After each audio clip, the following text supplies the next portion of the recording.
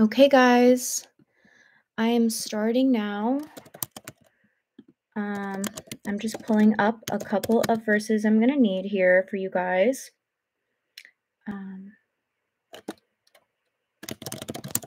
So how are you? Just first off, how are you guys doing? Some reason it takes so long to get the messages on live. I don't know why.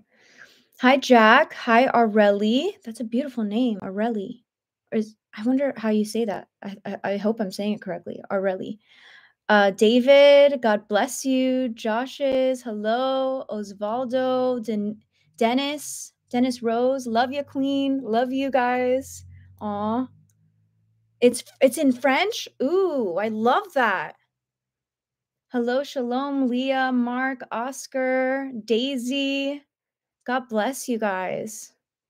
I'm so excited to be here. Lance, my husband's gonna tune in a second, but I'm so excited to be here with you guys because this is just something, pornography and masturbation and lust is something that plagues all of us, right? So the fact that God set me free, y'all, I literally never thought God would I never thought I could be set free, right? And I'm sure a lot of you that maybe are dealing with the same thing, you just feel like, man, I don't know if God's ever going to set me free, right? But today we're going to talk about how God can supernaturally set you free from pornography, lust, and perversion, all of that stuff that comes through pornography. And we're going to talk about the spiritual consequences, right? Because a lot of people don't know the spiritual consequences. There's natural consequences like depression and shame and condemnation, things like that. But there are consequences that the Bible teaches us about that go really, really deep, really, really deep. And these are about revelations from the Lord that He gave me. So, yes, am I doing this right? Yes. Okay. Giorgio, howdy. You're always such a great support, Giorgio. I really love you so much. My husband and I very much appreciate you. You're very encouraging. Okay. Ham du lamb, Vivo. Thank you, honey. So weird. I just got a notification from Insta, a spam porn thing. Next notification was this. Praise God.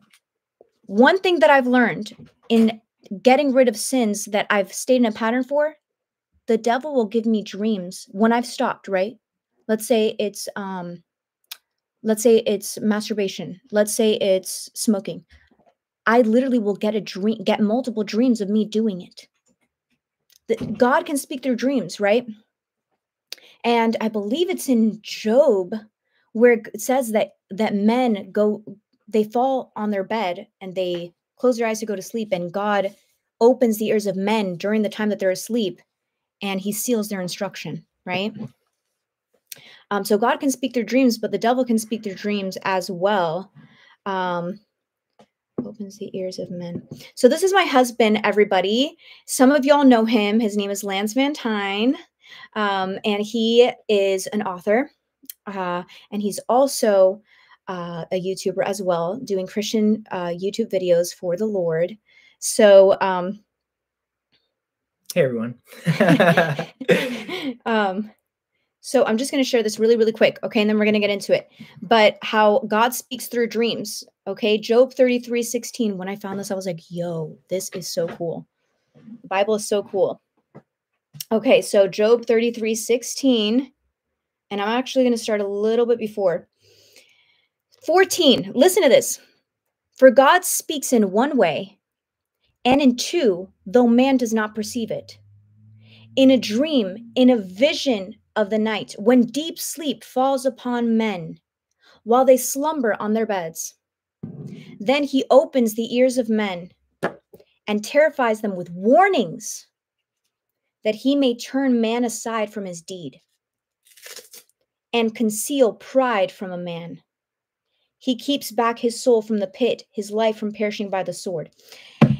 And we see that with Pilate, right? The guy who sentenced Jesus to death, the Roman, his wife had a dream about Jesus and said, Pilate, don't kill this man. This man is innocent.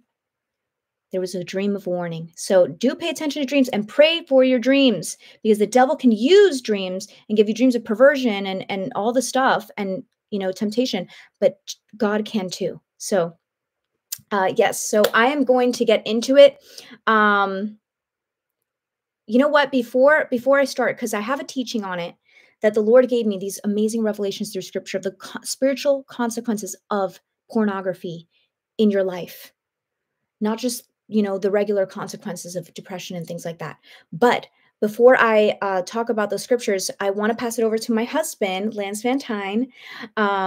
He is going to give you his testimony on how God, y'all, delivered him from pornography supernaturally. And how many years has it been, honey, since you've watched pornography and masturbated?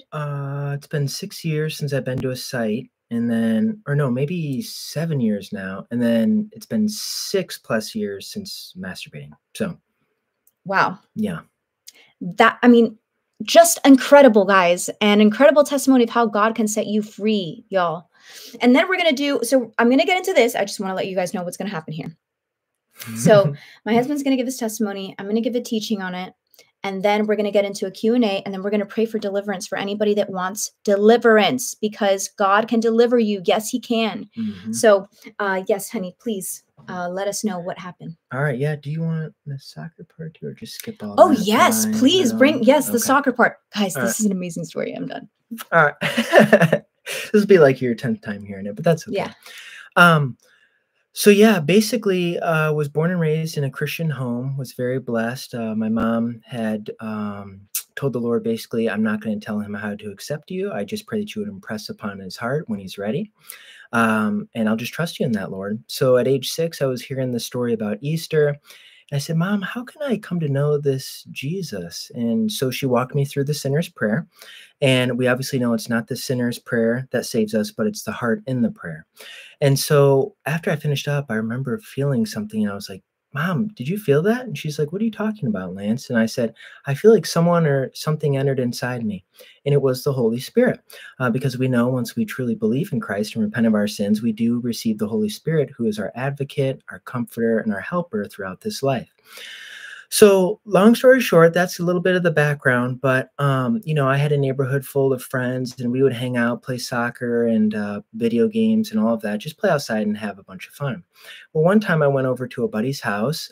He was age 7 when I was 9. And he said, Lance, I have something to show you, but you can't tell anyone about it. And, I grew up, like, my mom knew I had a very vivid imagination. So, like, even wasn't able to watch, like, PG movies at age 9, right? But that was my first introduction at 9 at his house to pornography. And it's just important for any type of parents out there or soon-to-be parents, really monitor what you're allowing your kids to see, what kind of technologies they have, and who their friends are. Because this was, a fun family kid. No one would have suspected that what I was going to be introduced to would have been done by him. But unfortunately it was. So definitely be monitoring and ask the Lord for discernment on that. And I don't want to go too long into this. So anyways, introduced at 9. And I went through a series of stages. I went through a series of stages of not knowing what it was, to then figuring out what it was, to then enjoying it for a season, and then having deep conviction set in. So around 16, the Lord had just blessed me with being on certain soccer teams, and it was going very well, excelling really well, was a starter on one of the top like 20 to 25 teams at that time in the nation for my age group, U16. So things were going well. It was fun. And so we were at a state cup semifinal game, and I just played the worst game I had played in forever, but we won 6-0. And my coach says, Lance, this wasn't your game. We're going to need you for the full 90 come the state cup final game. And so I remember coming back, and I had read somewhere that it takes 21 days to make or break a habit. And so this was during the time when I knew it was wrong. I was trying to get rid of it, but not really. And so I made a promise to God, and I basically said, God, I pray that you would give me the best soccer game I've ever played in my life. And in exchange, I won't look at pornography for 21 days, thinking that that would leave. And then I said, now, obviously, we don't tell God anything, but just hear the heart and the prayer. I said, but if I do, God, I give you permission to severely damage or take away my soccer career for the rest of my life. Because I was serious about it. I wanted to get rid of it. It was a bad habit. And just depression follows. You feel lethargic, you feel guilty and shameful and all of this. So we go to state cup finals. I played the best game of my life and things went well. And then it went to about the 20th day after that game. And I remember just having all these temptations all over the place and fighting. And then finally at 7:32 p.m., I ended up falling and going to look at pornography. Well, I kind of forgot about the ultimatum, and so 3 months later, it's high school season now. I'm in the fourth game of high school year, and I end up going out there, and I had this really weird feeling like something bad was going to happen. And lo and behold, I weighed like 135 pounds at that time, I think, just a little stinker. But two guys, like 175 pounds, came running full blast after I cleared a ball because I played left back into my knee, and it snapped. And this was the first of 3 knee surgeries where I tore my ACL and meniscus. Now, the unfortunate part is when I went through a year of therapy, it never fully healed. So I'd be sitting down for 10 minutes, and then I'd have to spend about a minute to a minute and a half working on straightening my leg all the way up to then being able to walk where I needed to go. So I was absolutely devastated. But the Lord taught me a bunch of stuff through that. So anyways, I was led to playing, being on the team at Calvin in Grand Rapids. And unfortunately, my junior year, I think it was, I tore my knee again, and then everything fully repaired. So God showed a lot of grace through that. But sophomore year, this is basically kind of where the ultimatum happened. So all of that kind of happened through my life. God was gracious, even though he took away my failure to fulfill my promise on the end. I reached a point where I was basically pursuing accountancy, which just seems it's not me. I don't know why I did that, but it wasn't going well. I lost certain scholarship things that I had earned. My buddy who was supposed to be my roommate, he wasn't able to come, so it was just me. He was my best friend at the time, and just I was having, deep in pornography, suicidal thoughts, depression, anxiety, fear, pride, narcissism. I just was suffering. And I finally reached a point, and I heard the Lord's voice very clearly. Basically, the Lord said, Lance, I've been patient and long suffering with you, but now it's time to make a decision. Are you going to choose to follow me, or are you going to continue to remain in pornography? And, there's doctrinal things that we can unpack with that. Can you lose your salvation? All that. I don't want to go all the way into that. But basically, I had just said, God, I want all of you, or I don't want any of you at all. And from that day forward, that's when I say I was reborn. So I was born again at 6, and then I was reborn at age, I think it was 19 or 20. So, and then from there, the Lord really started changing a lot of things. So sorry, honey, I kind of No, that's good. No, that's fine. Did you want me to just unpack how the Lord brought freedom then, and with the Yes. Well, of course, babe. We want to know we want to know how you got set free. So, but it's amazing, and I just want to say this: isn't it amazing? He didn't make a deal, but like he made a vow to God, and he said, God, if I break this 21-day fast from pornography, then take away my soccer career. And God literally did it. Mm-hmm. And it's just, but it was in God's faithfulness, because, God corrects those, the Father corrects those whom he loves, right? Like a father corrects his son whom he delights. Mm-hmm. And if you're not getting correction from the Lord, be wary. The Bible says it. You might not be a child of God, right? Mm-hmm. So, anyways, yes, please. He got set free, guys, and this is just the best part of the story. So. Yeah. So, I mean, as you said, the Lord disciplines those whom he loves. And Ecclesiastes says, better not to vow than to vow and not pay. So I am a living testament of that verse. And therefore, one of the many proofs that scripture is true, right? But anyway, so it wasn't until about, because I'm 29 now, it wasn't until about age 22, or 21. I can't remember when that was the last time that I went on a website. Now, obviously, there are loopholes through other social media outlets that I had to deal with, and we will go into practical steps. I don't know if you want to do that, probably after your message, right? Well, I mean, we could talk about, yeah, after the message, because let's Well, hear how God set you free. Yeah. let's do that. Okay. Anyways, so going to the websites are gone. I'm now in the process of dealing with getting things out of my social media and all of that. But I was still stuck in masturbation, and I was doing it like pretty much every day, maybe multiple times a day. Even in opening up to some of my buddies, and like we all had the same thing. Like, man, every time we do that, we just feel so defeated. We feel just disgusted with ourselves and depressed, and like, what do we have to live for? And it's true. It's a terrible, terrible act, and that's why Jesus says it's better to cut off your hand than to enter into hell with your whole body. Uh, and that is in the section in reference to lust. It's not in reference to murder. Obviously, we know murder is wrong, but he also talks about the eyes.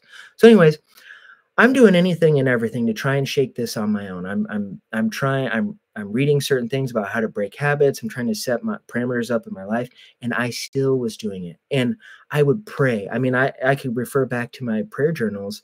Some of those pages have tears. I would cry many times because I just want to be delivered. And obviously, the Lord brings freedom, right? But if I am recognizing this is a sin, this is how I would approach it. If I recognize it's a sin, and I'm going to God in prayer, and I'm not getting delivered or healed from this, what's going on? Does God not love me? Does he not care? And God was leading me more into the reality of the spiritual components within Scripture. Because everything we see in Scripture, there is both that which happens in our three-dimensional space-time continuum, but also in the spiritual realm as well. So I finally got to a point, I'm like, God, I don't know what to do. And this was like after 2 years, I think, 1 to 2 years. And finally, the Lord had just led me to a message by Derek Prince on demons and unclean spirits. So I listened to this 15-minute blurb and I said, I've never really been taught this. I've always believed it. I know it's in Scripture, so therefore it's true. But let's just see what this video is about. And I was listening and I felt confirmation in my spirit that this was of the Lord. So after that, I listened to the Deliverance prayer by Derek Prince. So, um, for when I began to listen to it, I got my headphones in. I went to the basement. I think I was alone in my house during that time.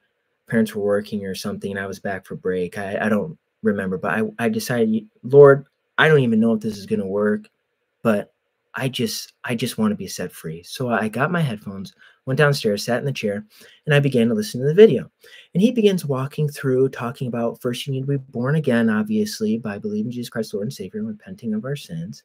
After that, we need to make sure and double check our heart, make sure there's no unforgiveness, because that can be a wall set up. Yes. As Jackie says, I think multiple times in her videos, references to Scripture, if we can't forgive someone else, then our Father in heaven isn't going to forgive us. And that's severe. Yes, very serious. It's very serious. So basically, went through that. I think in the time I had to forgive some people that maybe hurt me and gaslit me and did certain things. So I went through that.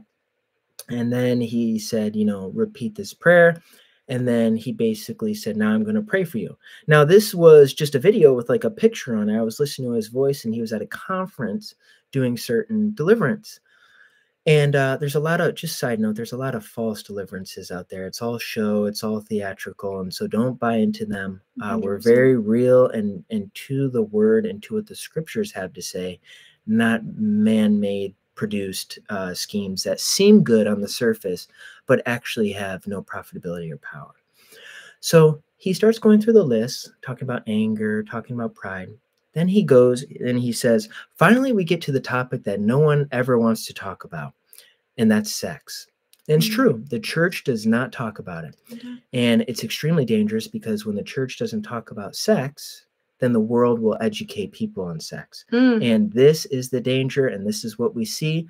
Biblical marriage is no longer highly esteemed. The divorce rate, I think even in Christian churches, is over 50%. People really don't know what marriage is, what it entails. And the holy sacred act it is, not only within the moment before people, but the oath and promise we're making to the person and before God. Hmm. And so that's a whole nother rabbit trail. But he got to that point and he started preaching against certain things. And then he finally said, now I speak against any demons of masturbation in the name of Jesus, come out. And I remember during that point, I'm sitting there, I want to be delivered. I'm very depressed.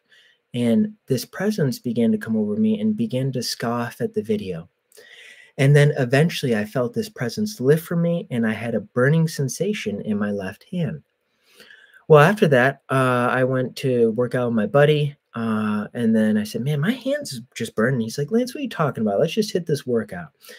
And so since that day, I have not, nor have I had the desire to masturbate. And this opened up my eyes to say a lot of problems. Yes, there are neurochemicals that might be messed up. Yes, there might be environmental issues. Yes, there might be problems with the family and how they treated you and all that. But if something is enslaving you in a mindset, in word, or in action, you recognize it's sin and you want to get away from it, you're praying to God and it seems like he's not answering, you most likely need to be delivered from an unclean spirit. 100%. And so deliverance is very much a gift, and I'm going to hand it over to Jackie, but deliverance we should not be afraid of at all, because what's more scary? Getting delivered and having it be maybe a little awkward or a little weird because we don't understand it for a few moments? Or is it more scary in keeping those demons within us? That's a question that's posed to you, and you have to answer that for yourself. Yes. Yes, that was really good, babe. And it's just amazing. It's amazing. I'm so blessed that God delivered my husband from pornography. So I would never have to, because I've been hurt in relationships before, where men would, watch pornography and not have sex with me. And it was really, really hurtful to me because I felt rejected. And a lot of women, maybe there's some of you here that you felt rejected by your husband because of this issue, and it really does damage marriage, and there's a lot of men, right? They want marriage, they're seeking their wife, they're like, God, where's my wife? But they're not taking the steps that they need to take in order to prepare for that wife to be the man of God she needs and to be set free from pornography, because pornography is cheating on your wife. And we're going to look at scripture right now. And before I go there, no, actually, you know what? We're going to go straight there. So, and while you're looking it up, hon, someone's saying, is this watchable later? Oh, yes. It'll be up later. Yeah, absolutely. You can watch it later for sure. I'm not going to delete it because this is definitely a very important teaching. So we're going to go, if you have your Bible, because you should have your Bible, because y'all know it's the sword of the Spirit, boo.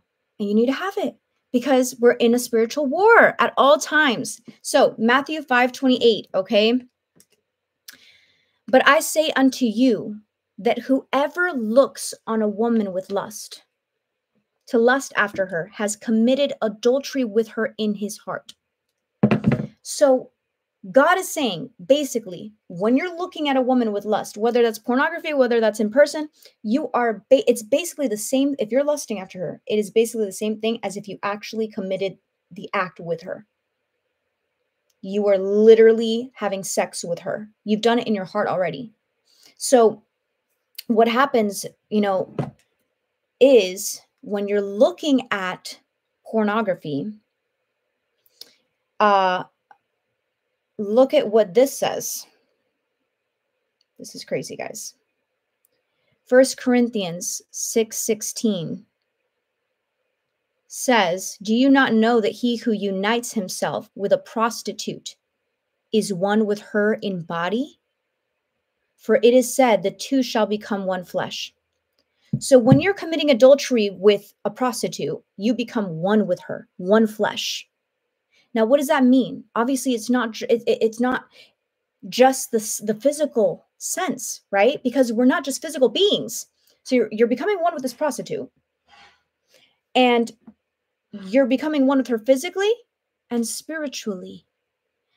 And there is if she has the spirit of suicide, depression, homosexuality, addiction, perversion, anger, whatever it is, it could be transferred into you. Okay? So if just looking at a woman with lust is committing adultery with her already in your heart, committing adultery is becoming one with that person. So when you're looking at these porn stars, what happens? These porn stars are addicted to drugs. These porn stars are depressed. These porn stars are suicidal. And you are becoming one with these people. You are creating what's called a soul tie, which is very biblical. There's good soul ties, right? I have one with my husband, a godly soul tie, and there's bad soul ties, right? So you don't want an ungodly soul tie with, and maybe you need to spend time with the Lord in prayer. I had to do this because I had sexual partners before my husband. He is a virgin. He married me a virgin. But, you know, he didn't judge me off of that, right? He didn't judge me off of that because God set me free and cleansed me, and I'm cleansed by the blood of Jesus, right? And so I had to be in prayer and be like, God, I break, because there's power of life and death in the tongue, right? We can make verbal contracts even here on earth. There's a legal system where you can make a verbal contract, right? And it's legal. I break every soul tie I made with, and I name the names, in the name of Jesus, by the blood of Jesus. There's power in the blood. There's power in the name to cut off those soul ties. You wonder why you keep going back to that girl, why you keep going back to that guy. It's because you've created a soul tie with that person, right? And it could be emotionally, it could be sexual, right?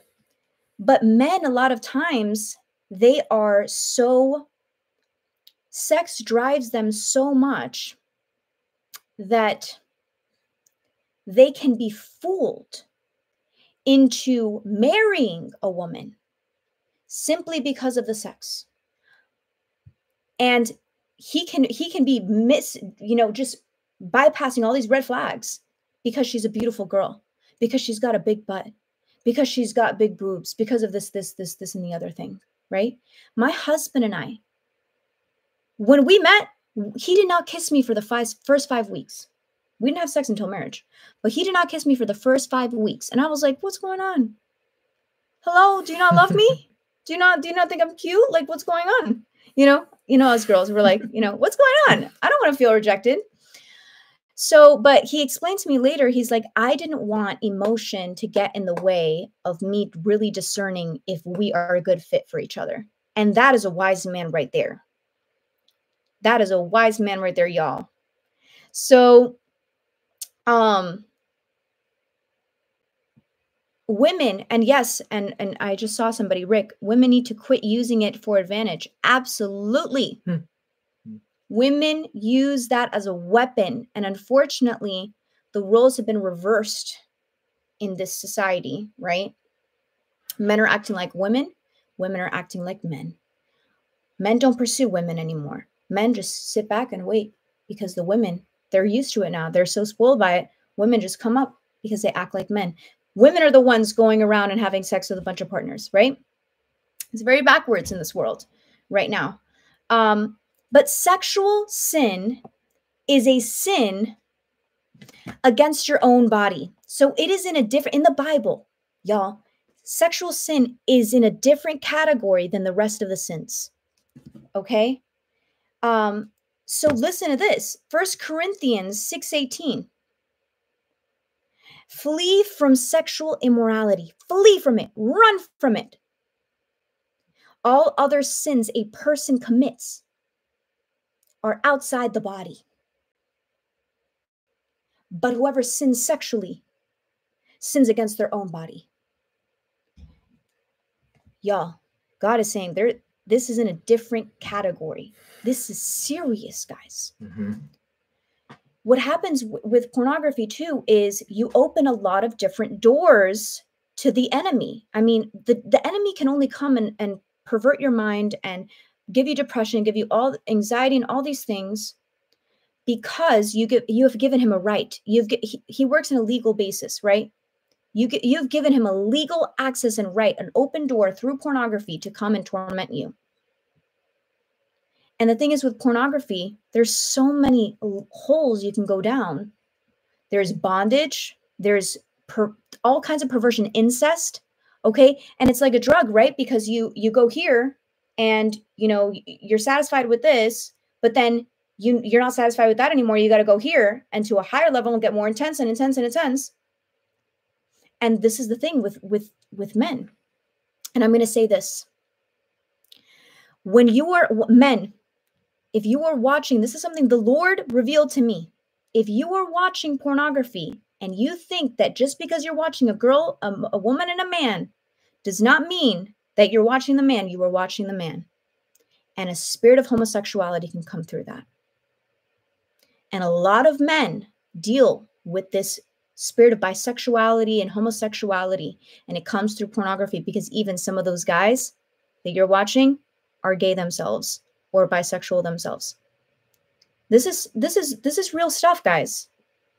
It is very dangerous to be watching pornography. And even I've talked to atheists, right? And atheists are like, I'm like, hey, you know, you don't believe in God, you believe we'll cease to exist, we're just animals, right? Okay. When you watch porn, how do you feel? Man, I mean, I feel disgusting. I feel like, man, I don't want to push that laptop away from me. Why? Because God has given us a moral law within our hearts written there when we're born. We know it's wrong to lie. We know it's wrong to steal. We know it's wrong to murder. We know it's wrong to watch pornography. We were not created, y'all, to be watching people on a screen. We were created by God. Sex is a gift. Sex is a gift. Take it from somebody who's been raped 3 times by 2 different men in my relationships that I was dating. Take it from somebody who was sexually abused as a child. I was. Take it from somebody who had sex outside of marriage. I never enjoyed sex. I did it, and a lot of women do this, for the emotional part and to feel wanted. Men do it for the sexual, physical part mostly. And some women do for the physical part as well. But there's a lot of women, I've talked to them, they do it for the emotional part. And I never enjoyed sex until my husband. Because it's blessed. It's a different kind of sex, guys. It's different. It's blessed by the Lord. And you get to grow and be with that person and learn each other's bodies and learn. And it's a beautiful experience. Mm-hmm. It's a beautiful thing. Because we connected emotionally.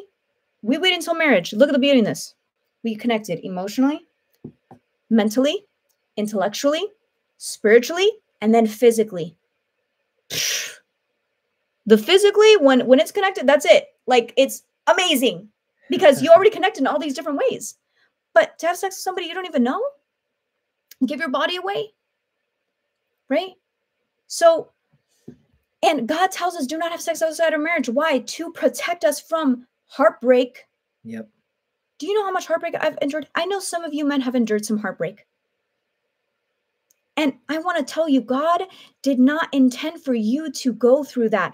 God did not want you to go through that. God did not want you to be manipulated by a woman and have all your money sucked from you from this woman and your emotions messed with. And the reason why is because you were stuck on physical. Because men are physical creatures and they are visual creatures. Well, I mean, we're all physical creatures, but visual creatures. But beauty is vain. Charm is deceitful. Beauty is vain. But a woman who fears the Lord is to be praised, because a woman who fears the Lord, honey, she's going to love you. She's going to love you. Because she loves God. She knows God, and God is love. And if you know God, you know love. That's right. And when she does something wrong against you, honey, you don't have to come and tell her. The Holy Spirit. Sometimes I say something and maybe I'm moody or whatever. And I'm like, da-da-da-da. And then I'll walk away, and then the Lord will be like, Jackie, you should not speak to your husband that way. I'm like, okay. I'm like, okay, Lord, you're totally right. Absolutely. And I come back and I'm like, hey, Lance, I just want to say I'm so sorry for doing that. You want a woman of God. If some of y'all men are entertaining women that are not of God, Honey, you are the longer you entertain the wrong thing, the longer it's going to take for the right thing to come into your life, boo. God's not bringing that woman into your life because you were still entertaining the wrong thing. It's true. Honey, did you want to touch on, I have a few more things, but did you want to touch on a little bit of like how men can be so blinded by the physical that they'll bypass all these red flags? And no, actually, before you even go there, can you talk about how men look at women as objects because of sex or because of porn? Pornography. Yes. Yeah, I mean, unfortunately, when I was introduced to pornography at age 9, that did make me objectify women. The first glance wouldn't be the face; it'd be, below the belt, and then I'd look up. And I just had a problem with that. And the reason is because, as Jackie said, pornography does objectify women. And the more you watch pornography, the more not only do you build sort of an emotional connection if you're watching the same person over time, but you have to really sit there and you have to tell yourself, I am forming a relationship that is a one-sided relationship, not only first and foremost in an ungodly way. God doesn't want us viewing pornography, but also this person doesn't care about me. This person doesn't even know me. And yet this person is controlling me. Pornography is extremely dangerous because it leads you into not only one relationship, maybe you're attracted to one person, but many. And now your mind is unable to really be present with an actual physical person because the dopamine release that you're getting from pornography is being all for that pleasure. Obviously, if you're scrolling for pornography, you can watch whatever you want, many things you want. It's pretty much unlimited. And as that happens, you just lose touch with reality. And what you need to begin to see is that the person you're watching, as Jackie had said, they are on drugs. They are not happy. There might be a select few, but they're suffering with depression. These women are being put into certain scenes and scenarios that they don't want to do, but they're doing it for money. Um, you know, Even imagine some of these women that you're watching are going out in public and men are seeing them. They don't see this as a human being created by God. They don't see this person as someone who has goals and interests and hobbies and came from parents. And this is an actual person. And so what's the problem is with pornography, there's so many problems, but it's definitely the objectification because you lose touch with reality. And then it changes your pursuits too. When you begin to go after females and, women that you're attracted to and whatnot, the end goal in your mind, if you are a porn addict, really is not, I want to find someone that I can marry and settle down with. First and foremost, you need to nip pornography right in the bud. Because if you don't nip that in the bud, you're going to be bringing it into your relationship. If you continue to date this person, marry them, you're going to bring it into your marriage. And this is going to be extremely dangerous and ultimately damning for everything. So the more you watch pornography, it actually hinders a proper pursuit for a female because your main mission and goal now is, as men, we like the hunt, right? We're hunters. And once you acquire what you want, and you're coming in with bad motives and you're coming in just for the sex, you're coming in just to be able to taste, touch, and feel, then you say to yourself, in the same way you look at pornography, well, I've tried it. I've looked at it. I've been able to see and experience. See ya. On to the next one. And you're unable to not only meditate and reflect on what you're doing for yourself, the damage to yourself, because you're hindering your future and what God wants to do in you, but you're also creating a ripple effect that is going to affect that person and the lives of other people for decades to come. Because you now are part of someone's hurt and trauma. You now are someone who has either taken the virginity of someone, or you are an extra number compounded to that person's life if they've fallen before. And that's another extra person that not only that person has to tell their future spouse if they're truthful, but they themselves, if they actually get married, have to say, yeah, I love you, hon. And then, if they're honest, they'll say, but I've slept with, 40 girls or something like that. And right. And in the soccer world, like, guys have discussions and all that. And as a virgin, I was made fun of at certain points. And then other people would congratulate and say, man, that's really honorable. And because I wanted to save that for my now wife, Jackie Vantine, right? But I would hear conversations about guys bragging, "Oh, I've slept with 30 women," or "I've slept with 60," and I've even heard triple digits. And it's like at the end of the day, when you reach the end of your life, it's a childish behavior. And is that really something you're going to want to brag about and carry on? Is this something that your future wife is going to say, "Oh, wow, you did. Congratulations. Good job." No, it's going to be extremely hurtful to her. Now, I've also met with people that have said, yeah, I've slept with one or two person, but when I meet the one, I'm not going to tell them. That's not good either. So it takes, first and foremost, you have to seek God for the power to be able to get this out of your life. And we'll talk about practical steps soon. But it's just important to know there are many damaging effects to pornography, not just the objectification of women, but also you're damaging certain neurological pathways within the brain. You're not able to think as clearly. Obviously, it's a hindrance to your confidence level. No person walks away from pornography saying, man, I feel really confident about myself, because it's something that's done in private. And Satan wants to keep you there by whispering in your ear, just as he did to me, until I finally opened up to people. I think around age, it might have been 21, I believe. But he wants to whisper in your ear, you're the only one who struggles with this. There's something wrong with you. If you go and tell this, people are going to look at you different. People are going to judge you. And you know what? If people are going to judge, let that be the case. We're going to go to God first and foremost, and God is waiting with open arms. He knows what we have done wrong. He desires to save us from all of our sins. If Hitler would have genuinely repented on his deathbed, God would have saved him. Now we say, it's crazy to think. That's not fair. That doesn't make any sense. God's grace and his love don't make sense. But there is a call and a responsibility on our end to say, God, I am in the wrong. I do know that I am a sinner, and Christ is my only hope to being saved. And you sent him to die on a cross for my sins. I believe that, God. Come into my life. Change me.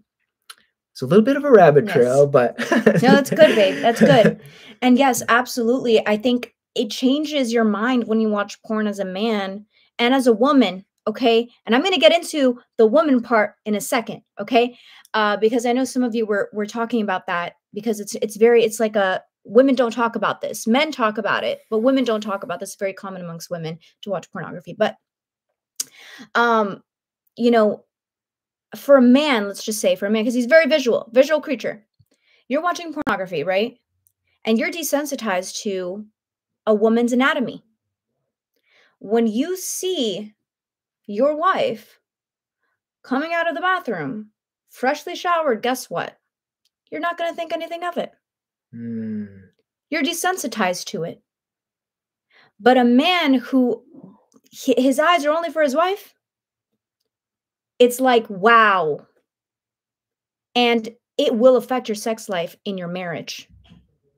Pornography will affect your sex life in your marriage. And if looking at a woman with lust is committing adultery with her in your heart, how is it that God, if you are not faithful to God, okay, if you are not faithful to your wife right now watching pornography,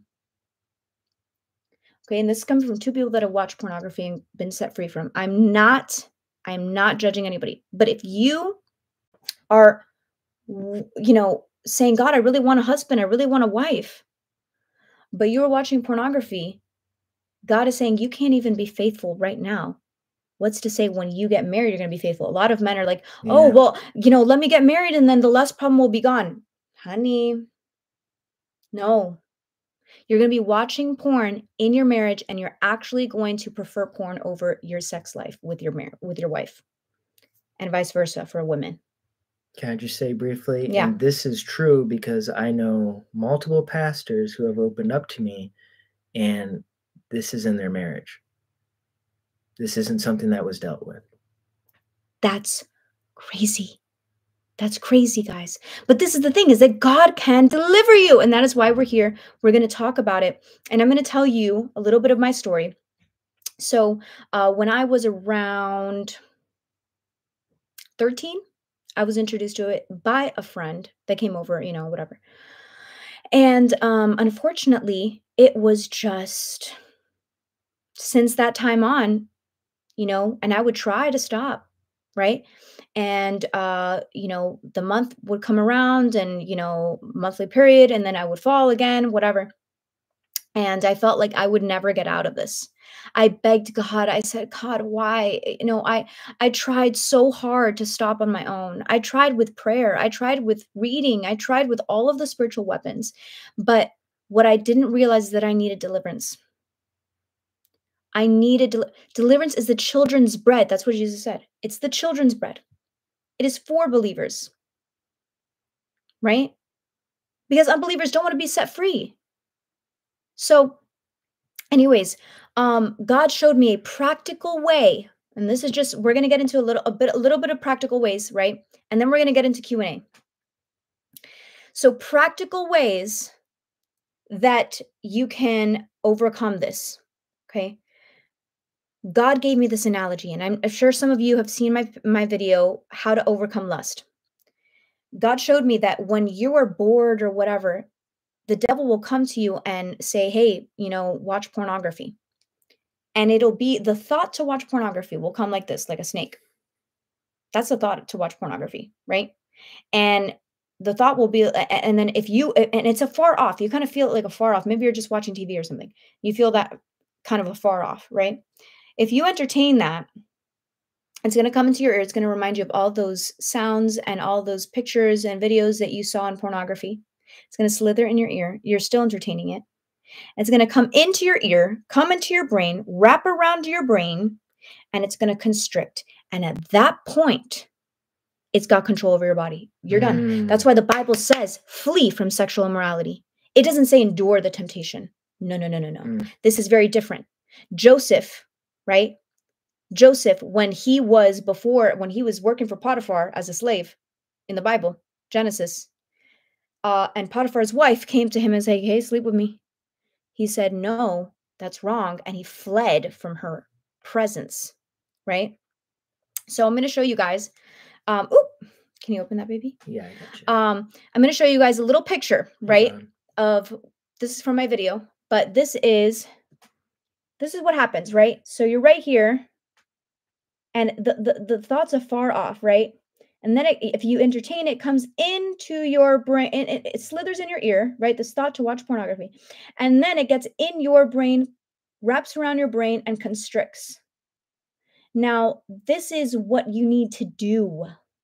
You need to use the word of God. You need to quote scripture because it is the sword of the Spirit. That's what the Bible says. It's the sword of the Spirit. You are fighting against an unseen enemy. He's invisible, and you can't use a physical sword and a physical knife to fight the devil, okay, and his temptations. So what do you need? You need the sword of the Spirit, which is the word of God.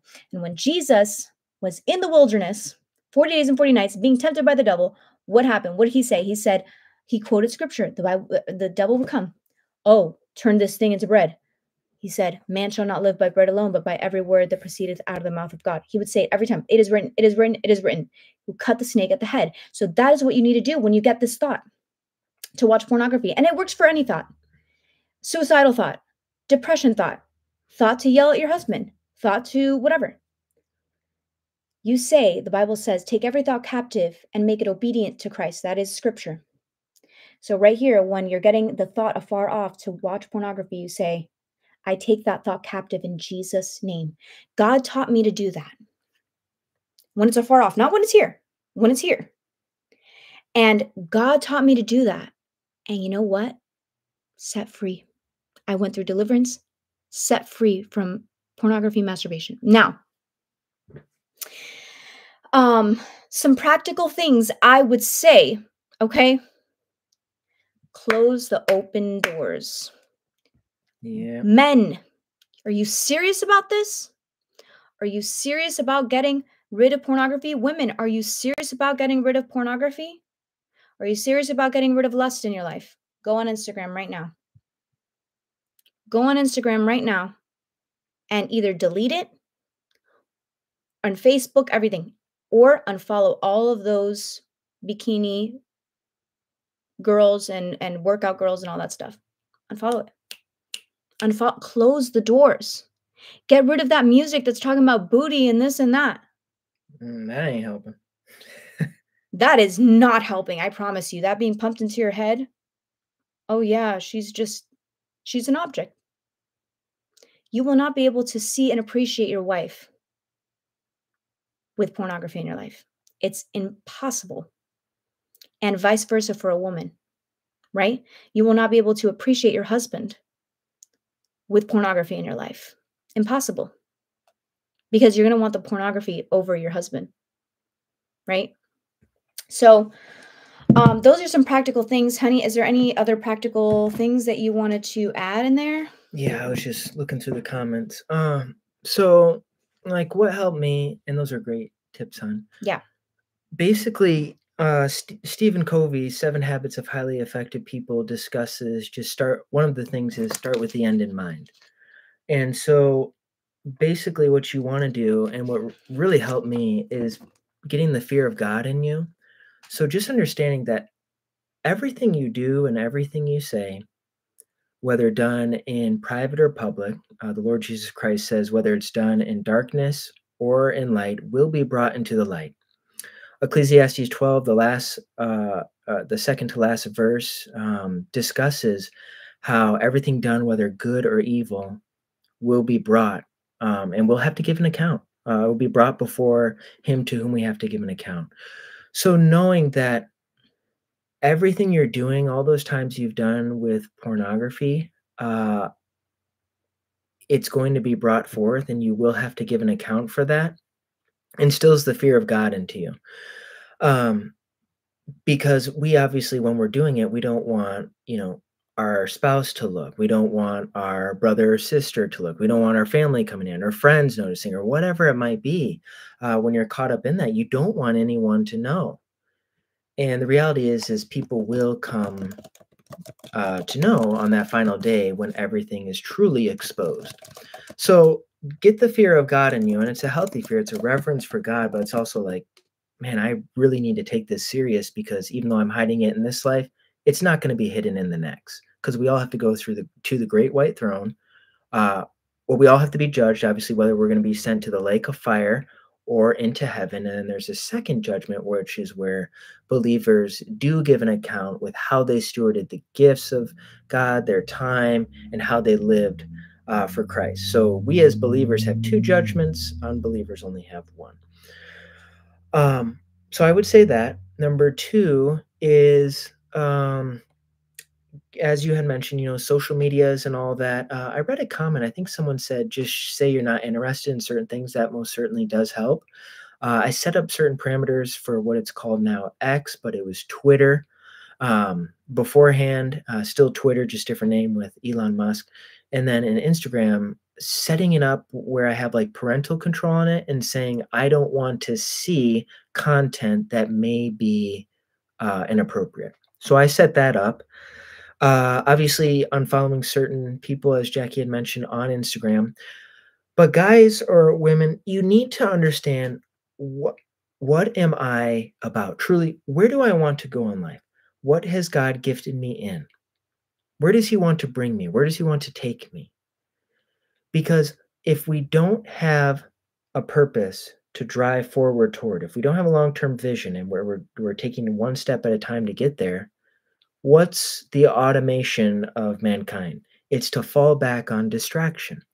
And if your habitual state is pornography for your distraction, then you're automatically going to go there. But if you're keeping yourself busy, right? Do you have goals at the gym to work out and lift? Do you have certain goals of starting up a business? You need to win the day by setting up your day before the day happens.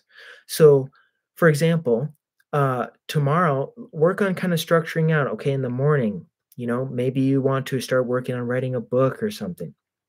You take an hour out of the day, get the quotes that you want, right? Or maybe just plan out what's it going to look like? What's going to be the title, the subtitle, and then what are the chapters going to be? And basically, what you need to do is get big goals and then break them down in small goals, and then make sure your days are preoccupied. Because the times where pornography got me the most was when I was bored Mm. and I had nothing to do or on the schedule. Because my fallback was, well, I have nothing to do. This does feel good, so I'm going to go watch that for a while.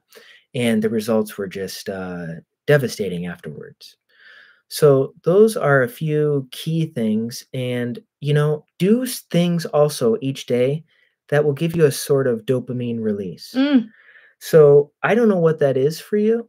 Again, it could be gym related things, it could be hobbies, it could be sports, it could be spending time with friends, it could be reading a book, whatever it might be. But do those things because the more your brain continues to feed off the dopamine of that particular thing, other things are going to begin to dwindle away. There's something called neuroplasticity, and that's when your brain can form new neurological pathways.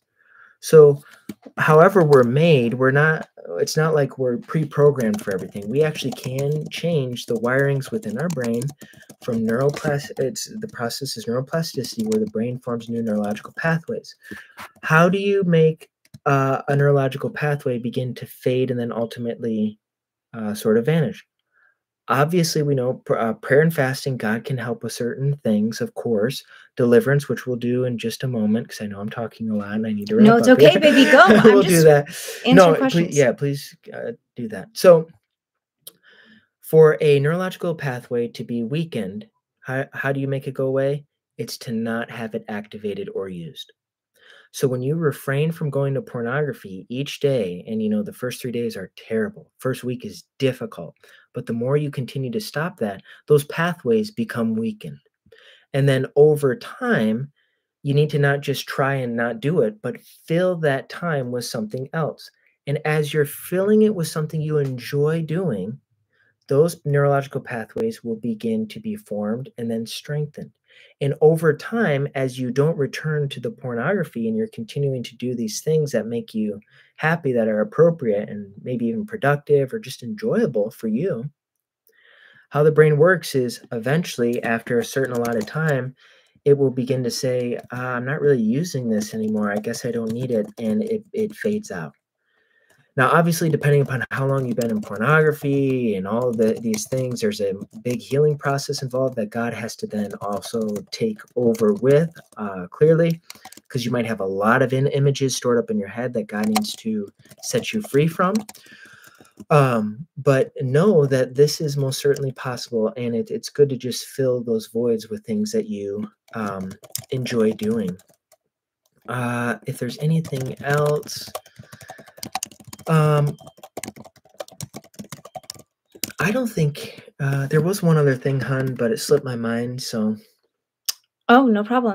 if it comes to mind, I can share it. Yes. But I think those are some good starting points. Yes, Right now. absolutely. Well, guys, so now is the time for Q&A.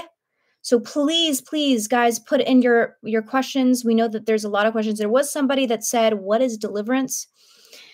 So throughout the Bible, Jesus, his main two things that he did, one of the main two things besides preaching, and teaching, was deliverance of demons, unclean spirits from people, and healing. He would lay hands on the sick and heal them, the blind, etc.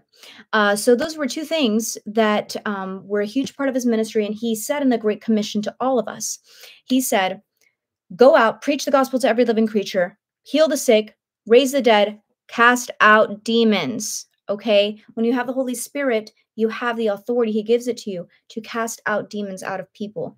Okay?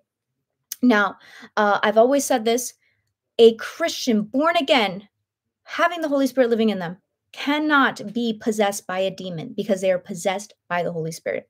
However, they can be oppressed by a demon. And what that really means is that it's like, it's hard to explain, but basically it's like the demon is in your flesh kind of thing. You open the door through pornography or whatever it was, and the demon is in your flesh. Okay, not in your spirit, not in your soul, but in your flesh. And it's driving your flesh to keep doing the same sin. That's the best way I can put it. I'm sure Jesus would say, well, it's this, because it's more deep than we can understand. But deliverance is for the people of God. Why? Because unbelievers do not want to get delivered. They want to continue in their sin. Deliverance is the children's bread, as Jesus said. It's the children's bread. So, it is something that has delivered me from cigarette addiction for a long time, and vaping. It was the only thing. I took medication for years. Nothing worked. It was the only thing was deliverance. So that is what deliverance is. I'm looking. Are cold showers good for dopamine? Yes, it very much so. Yes, it's hard, but it's very good. Honey, did you have something? Well, yes. Oh, with cold showers too, it does put you like, it is good, but also just monitor it because it does put you in the same state as if you were highly stressed. So just kind of monitor that. There's recent science and talks on that lately. But I just had it in my mind of what the other thing was, and now it's You slipping my mind forgot again. again? Yeah, I had it just now. Oh, well, I mean, obviously scripture, right? So do not be conformed to the image of the world, but be transformed by the renewing of your mind. I believe that's in Romans. And so the renewing of our mind, obviously the Holy Spirit has to be in us to help us, but the renewing of our mind is when we're staying in scripture. Yes. Now you need to make sure that when you do this, because I mean, for myself, my wife knows if I don't have it like structured in, it's very difficult for me to stay disciplined with that. I have to get that in. So pick a time throughout the day, whenever works best for you. Maybe it's right when you wake up. Maybe you're a morning person. Jackie knows it takes me like 15, 20 minutes to get going and waking Yes. up. Maybe it's at night. Maybe it's right after lunch.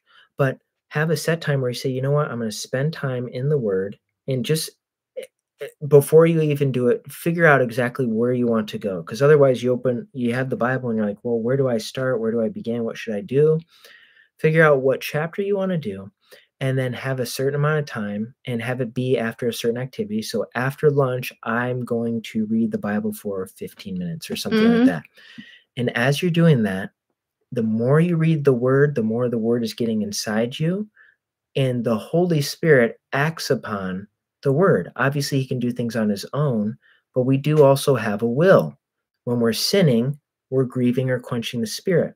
But when we're reading the Word and spending time with him, the Holy Spirit flows more fully through us because our will is operating on the basis of the things of God.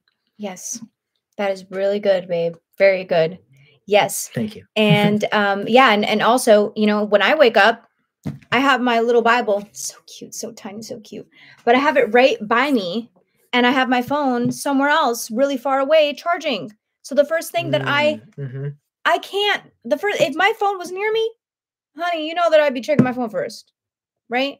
Checking my email, checking my this right here. Okay. Yeah. So somebody said, where can we get your book? John said, where can we get your book? I have been talking about this, guys.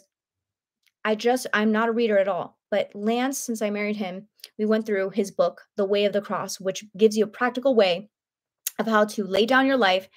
Jesus says, take up your cross, follow me daily. Anyone who wants to follow me, they have to deny themselves, take up their cross, follow me daily. And he takes us through the stages of what it looks like to crucify your flesh and literally live for Jesus, and what people are going to, think of you, and how people are going to react to you, and all the stages that you're going to go through, and with practical everyday examples. And it's so amazing.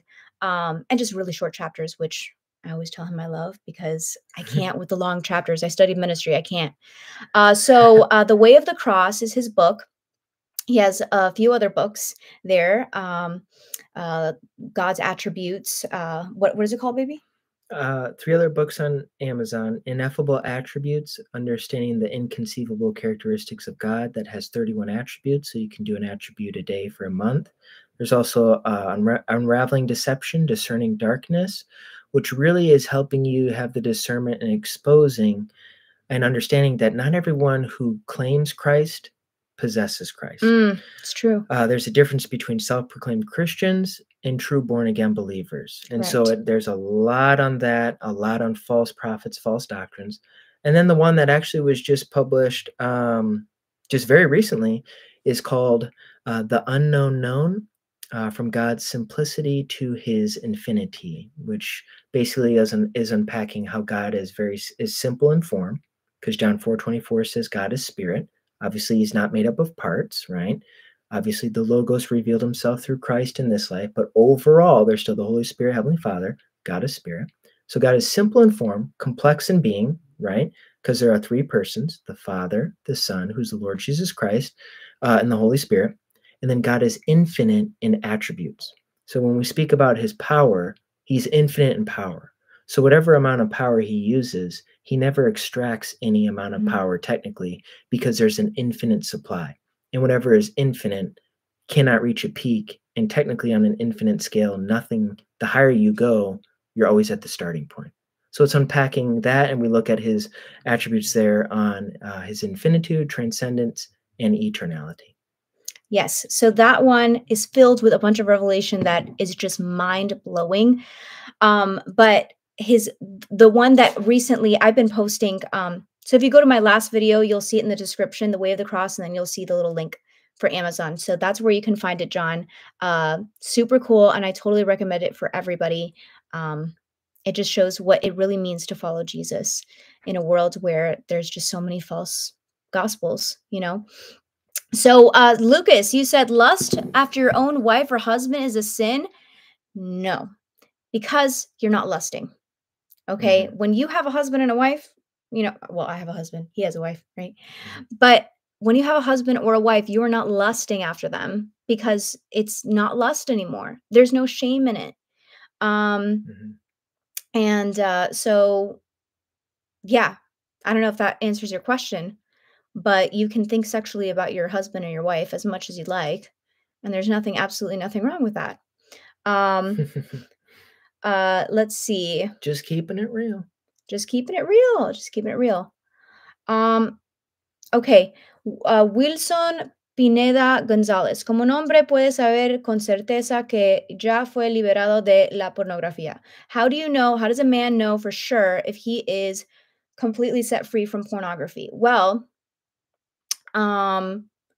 you lose the desire for it. The temptation can come and like knock, but you have the power. Mhm. Tú tienes el poder, right? To say no. You have the power to say no. And, the temptation lessens a lot. No hay mucha tentación. Um, no hay como esta impulsividad. Like there's not this impulsivity, this like, I can't control it kind of thing. And it's very easy for you to just not do it. There's really no temptation, It sometimes the devil will come and knock, but you're able to say no. No. It's very easy for you, right? Where can we find the YouTube video you talked about in your testimony with Lance? Oh, like Osvaldo, are you talking about like how we met? Because that one is it's a video on my channel. It says we married in 4.5 months and here's why. So you guys can check that out. It's a beautiful story that God wrote because God wrote my love story and I didn't deserve it. I really didn't deserve Lance as my husband. He's just such an amazing man of God. I'm so grateful. And, a lot of men too, I will say, have commented too on my channel. I've been like, well, I would never, settle for a woman who is not a virgin. And see, God even called one of the prophets, Hosea, to marry a prostitute to show his love for Israel Yeah. because his people kept cheating on him with sin. Because when we sin, we're cheating on God, right? And, my husband did not judge me because he is spiritually mature. When you are judging a woman on her past after she has been made new by the blood of Christ, and that has been washed away, God has forgotten about it, God has washed her clean, He's separated her from her sin as the east is from the west. If you are looking at her with carnal eyes and not spiritual eyes, you're going to miss out on a great woman of God. Mm-hmm. My husband was wanting a woman that was a virgin. He was waiting for that. But he, and is it okay if I just, with no names or whatever? Absolutely, yeah. He dated a woman that was a virgin, raised Christian. I was not a virgin, not raised Christian. And this woman just was not the woman for him. And it really did a lot of damage, unfortunately, to him. And he, at the end of the day,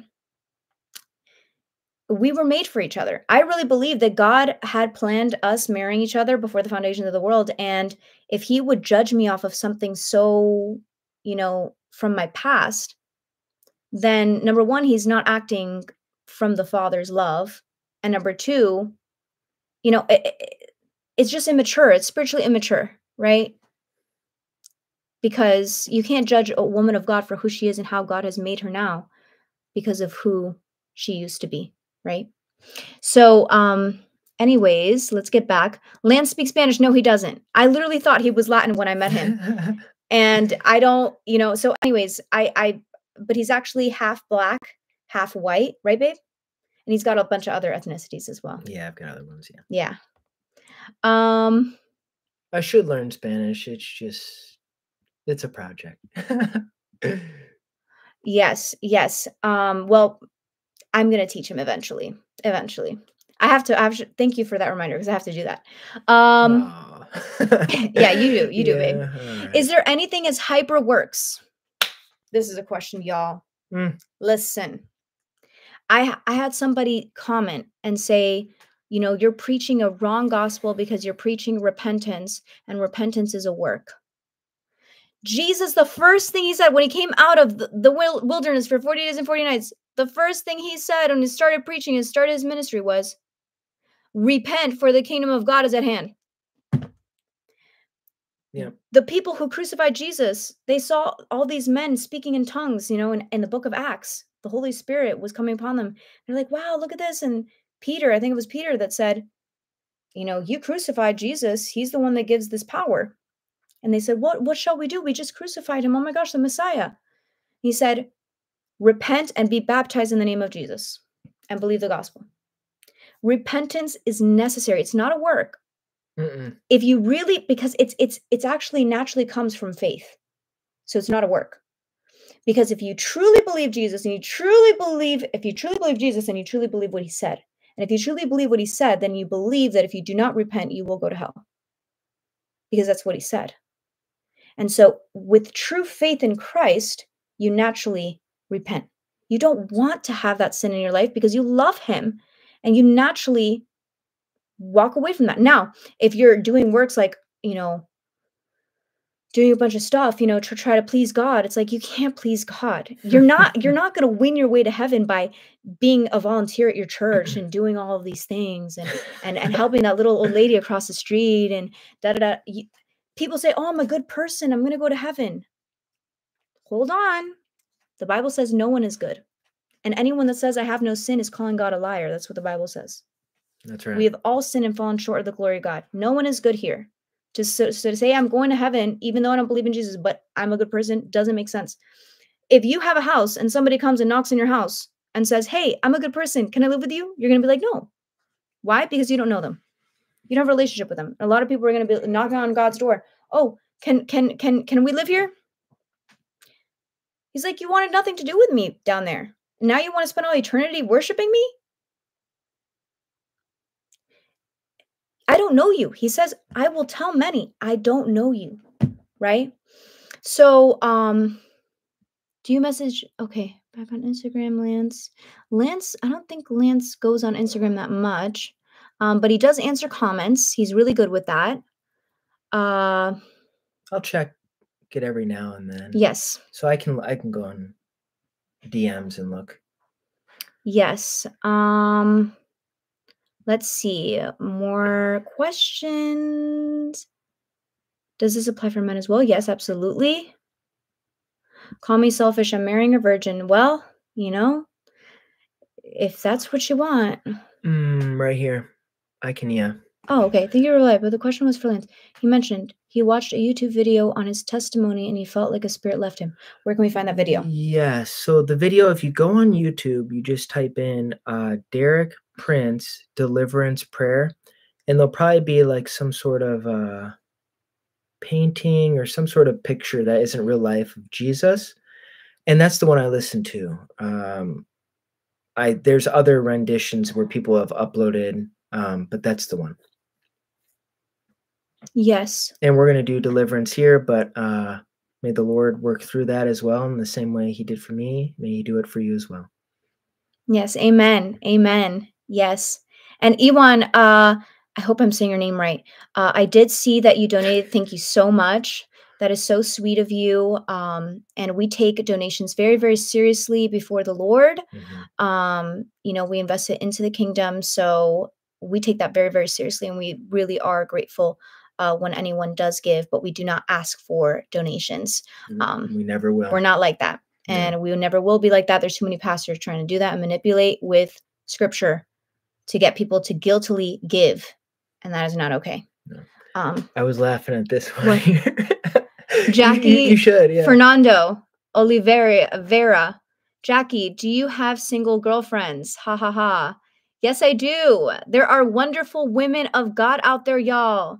Okay, if you think that there's not a woman of God out there that's good, you're tripping. I'm going to just put it that way. You don't know because you just got to let God do it, okay? But seek the kingdom of God first and all these things shall be added to you, right? A woman should be so hidden in God, right? I love this quote. But a woman should be so hidden in God that you have to seek God to find her. That's the kind of woman you want. That she's so hidden in God. She's like, man, I'm with the Lord. That you have to seek God to find her, right? And so, yes, I do have a lot of single girlfriends. And guess what? You know what? Actually, I don't have a lot of single girlfriends. I think I have like a few, like maybe on one hand.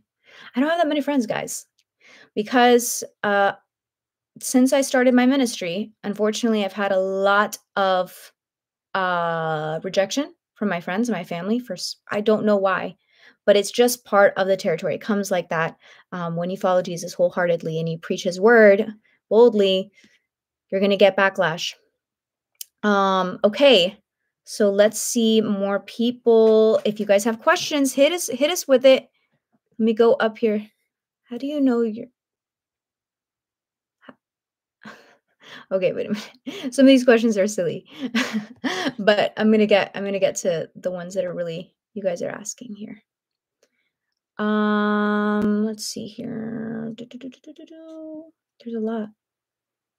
Yes, I'm Tyler. Yes, I'm Lance's wife. It's crazy. I know. Every day I'm so blessed. I'm like, can I believe this guy's my wife? Or can I believe this guy's my husband? What? I don't know. I'm talking about husband, wife. It's too much.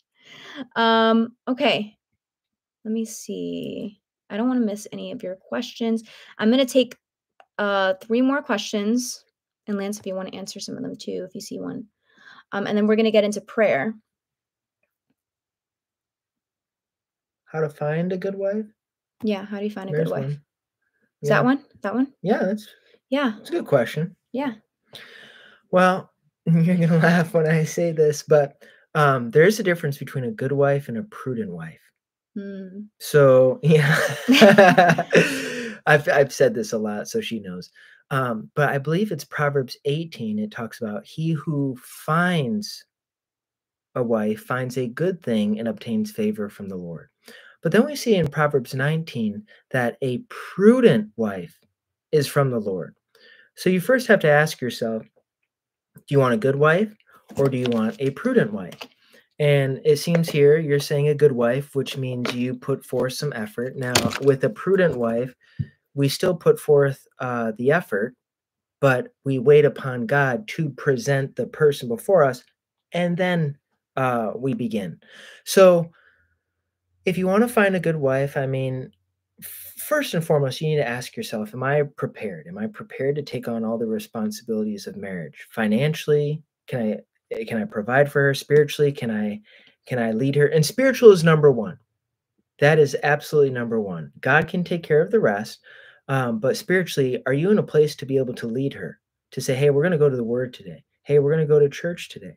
And if you find a good wife, she'll want that. She'll desire that. So that's absolutely a must. Are you emotionally in a good place right now? Are you emotionally ready to take on the responsibility of being there for your wife? Are you mentally prepared?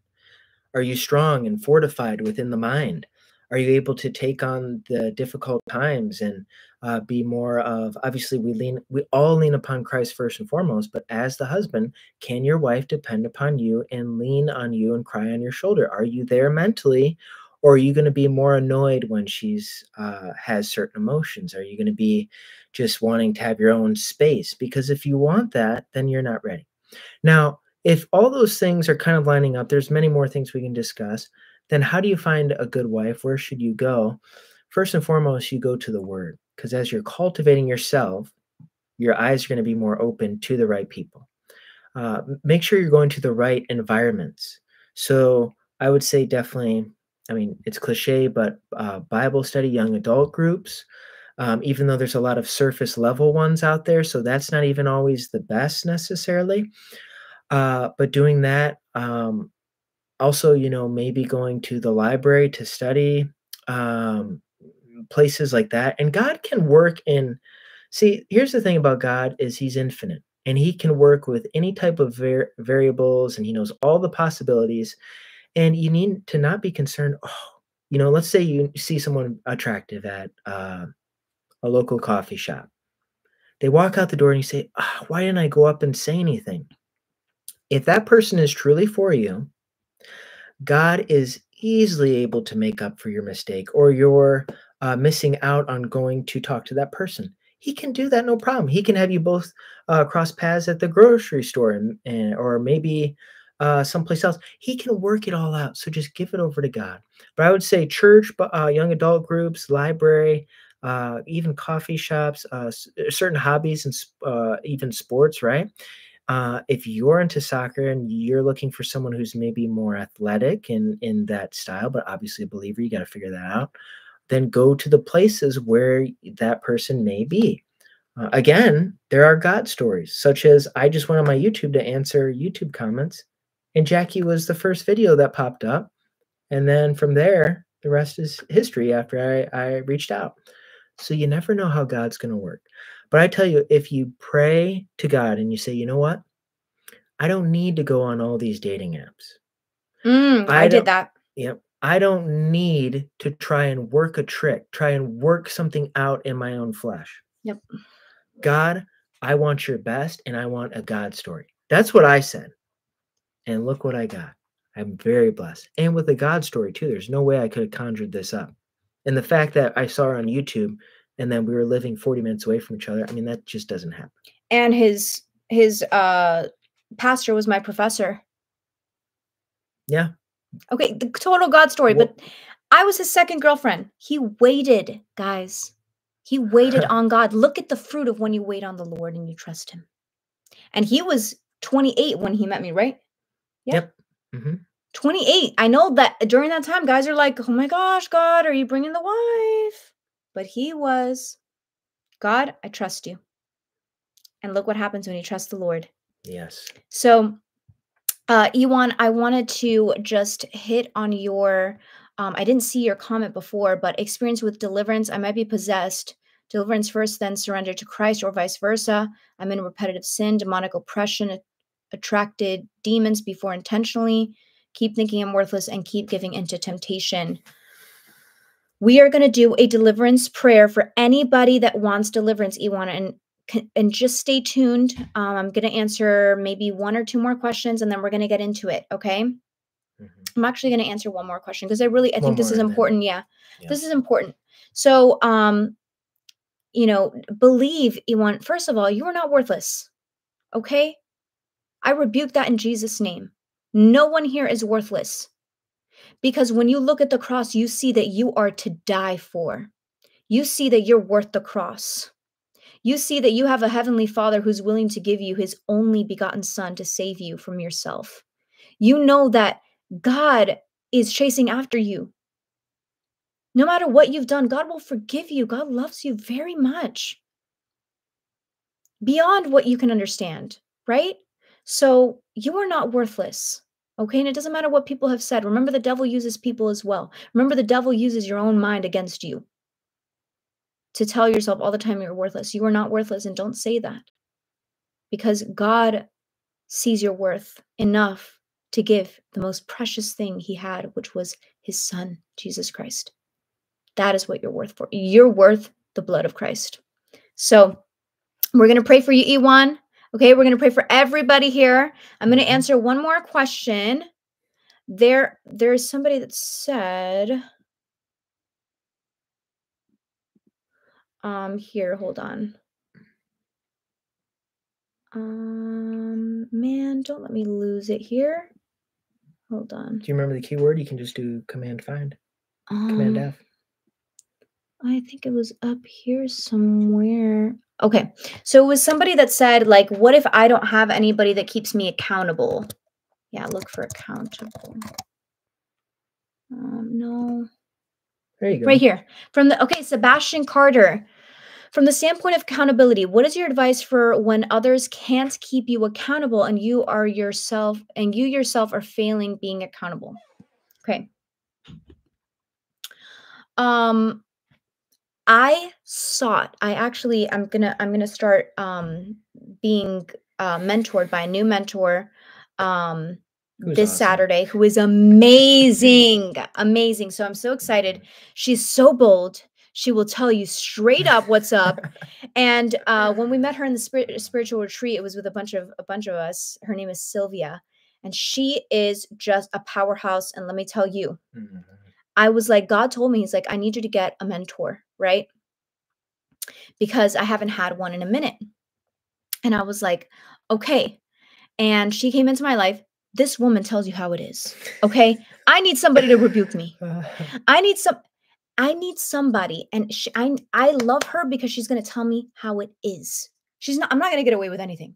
This is going to help my marriage. This is going to help my ministry. This is going to keep me accountable. I need somebody to tell me when I'm doing wrong. Okay. And that is a huge thing. When you want to be spiritually mature, you need to be able to take rebuke. You need to be able to get somebody to keep you accountable, right?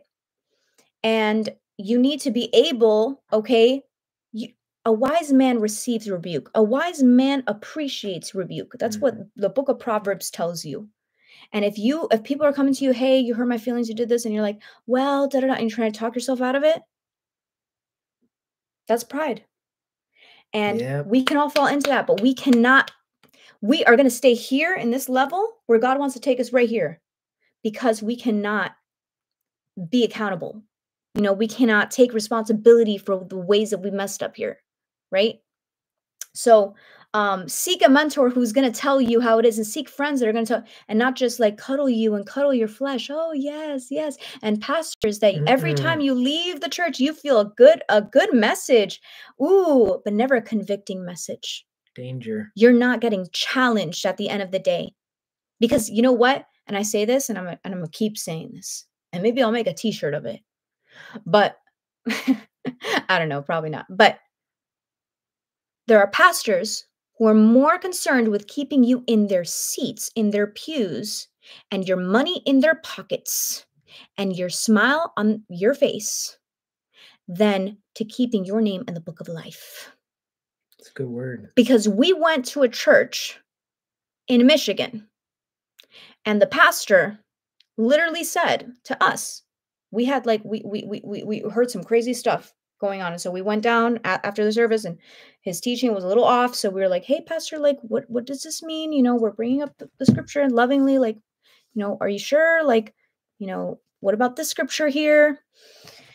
And he's like, it was talking about eternal life. And he's like, yeah. And my husband said, do you believe in hell? He's like, yeah, I believe in hell. Of course I believe in hell. But I would never preach it from the pulpit. Hello. I'm sorry, hold on. Because Jesus preached about hell more than he preached about heaven. How? How in the world? What is going on? So if you have a pastor that makes you feel good every single Sunday, but you ain't getting convicted and you ain't getting challenged, mm-mm, mm-mm. Find another pastor. Okay? I believe that God told me so what you need to do, Sebastian, I think what more your question is, you're failing to be accountable yourself. You can't find anybody that keep you accountable. Okay? I would say seek a mentor. Seek a mentor that's going to keep you accountable. You know what I'm saying? Go to church, find somebody that you trust and pray, right? Say, Lord, bring me somebody that's going to keep me accountable. Bring me a friend. Bring me, you know, it doesn't have to be a mentor. It could be a friend. Bring me a brother in Christ, you know? Um, go to church, go to a small group, go to a young adults group. Um, so that's what I would say to you, Sebastian. And I just want to applaud you right now, Sebastian. You know why? Because you are spiritually mature, that you want accountability and you want somebody to Yeah. tell you you're wrong. And you want somebody to tell you, hey, you could have done this better. And you want somebody to tell you, hey, you're in sin. Mhm. Because you know what? I'm not going to grow if somebody doesn't tell me what's up. Please tell me what I've done wrong. I will take responsibility for it. We need to get to that point. So we're going to pray. I would love to sit here and answer all your questions, guys. But we're going to pray, okay? And we're going to Yeah. go through deliverance. So this is the power of God, the power of the Holy Spirit. God is deliverer and he wants to deliver you from pornography. He wants to deliver you from lust. He wants to deliver you from perversion, all of that. So if you are dealing with this right now, you have to, first of all, be open to deliverance, believe in deliverance, believe that this is in his word. Okay? He said these signs shall follow those who believe, all those who believe. Not just the disciples back then. He said, all those who believe in me, these signs shall follow them. They shall speak in new tongues, cast out demons, heal the sick. And so, it is not going to be me that's going to deliver you from demons. It is going to be Jesus Christ living in me who loves you and wants to set you free. And actually, there was a guy, guys, that came and said to me, he said, hey, I was on your live. I did a live and I was like doing this, what I'm about to do, praying for deliverance for people. And he said, since you're live, I met with him for a counseling session. And he said, I was on your live and you prayed for deliverance and I haven't watched pornography in like months since that prayer of deliverance. So the Lord set him free, guys. Praise God. Praise the Lord. Praise God. So let's pray and I'm going to lead you through it. So first of all, if you have any unforgiveness, okay, I just want you, this can stunt it, okay? I want you to just close your eyes, okay, and meditate right now on just how good God has been to you. Okay? I want you to think of all the ways God has been so gracious to you. Those moments where you're like, God, are you going to forgive me this time? God, are you going to forgive me for this? I don't know if you can. This is too much. I've done this too many times. I want you to remember all the ways, all the times that God has forgiven you. All the things God has forgiven you of. And that Jesus died on the cross for you to forgive you. And I say this to you right now. I say this to you right now. Let it go. Let it go. Let go of that pain and that hurt and give them to Jesus. Whoever that is coming into your mind, give them to Jesus right now.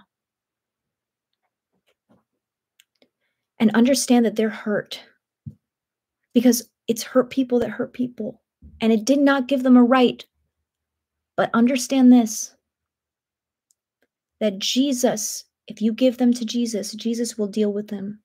And Jesus will help them to come to a conclusion that they did wrong. You cannot convince anybody. But God says, love your enemies, because when you were his enemy, he died for you. So I want you to just let go of those people and just say out loud, with your heart, I forgive them, Lord. I let go of them, Lord. I give them to you, Lord, right now. Okay? Now, we are going to get into a few spirits here. And what this is the thing. And I always say this. Deliverance sometimes can take longer, okay, for some people, because demons are stubborn, they don't want to leave. Okay, so you may, after this video, have to go back to this video that's going to be posted and just rewatch this part where I'm praying over you, okay, and telling them to leave because they may not want to leave. So sometimes it takes longer. So you may feel, and this is just a precursor, you may feel some tension in your body, tension in your head. You may feel like your stomach is feeling bad. You may feel like you want to throw up. You may feel lightheaded. You may feel like you want to burp. A lot of times they come out through air, right? The devil is the prince of the air. For some reason, they come out through air. But through throw up, they come out through throw up, they come out through air. So coughing, sneezing, all that, yawning. So that is what can happen. Okay, I just want to let you know. So, with all of your heart, don't just repeat after me these vain words, okay? Don't make it vain, but bring it from your heart, okay? And I want you to repeat after me. And I want you to say, close your eyes. Don't even look at me right now. Okay? This is between you and Jesus. And say, Father God, I am sorry for watching pornography. I am sorry for lusting. I am sorry for being perverted in my mind. Lord, I ask for your forgiveness now. And I pray that you will deliver me, Jesus. I believe you will deliver me because you are the great deliverer. Now, keep repeating after me and say, I renounce and I break every contract and agreement I made with the spirit of lust, with every spirit that came in through pornography, with the spirit of perversion, and the spirit of depression. I bind those spirits in the name of Jesus, and I command you all to leave now in Jesus' name. I plead the blood of Jesus over myself.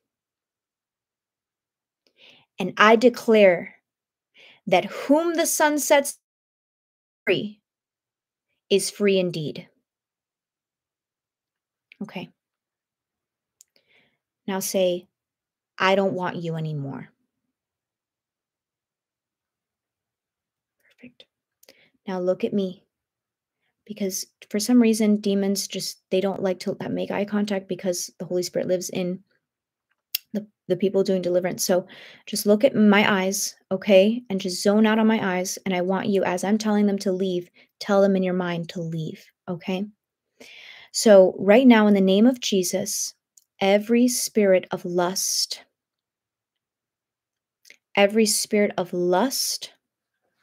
I bind you in the name of Jesus.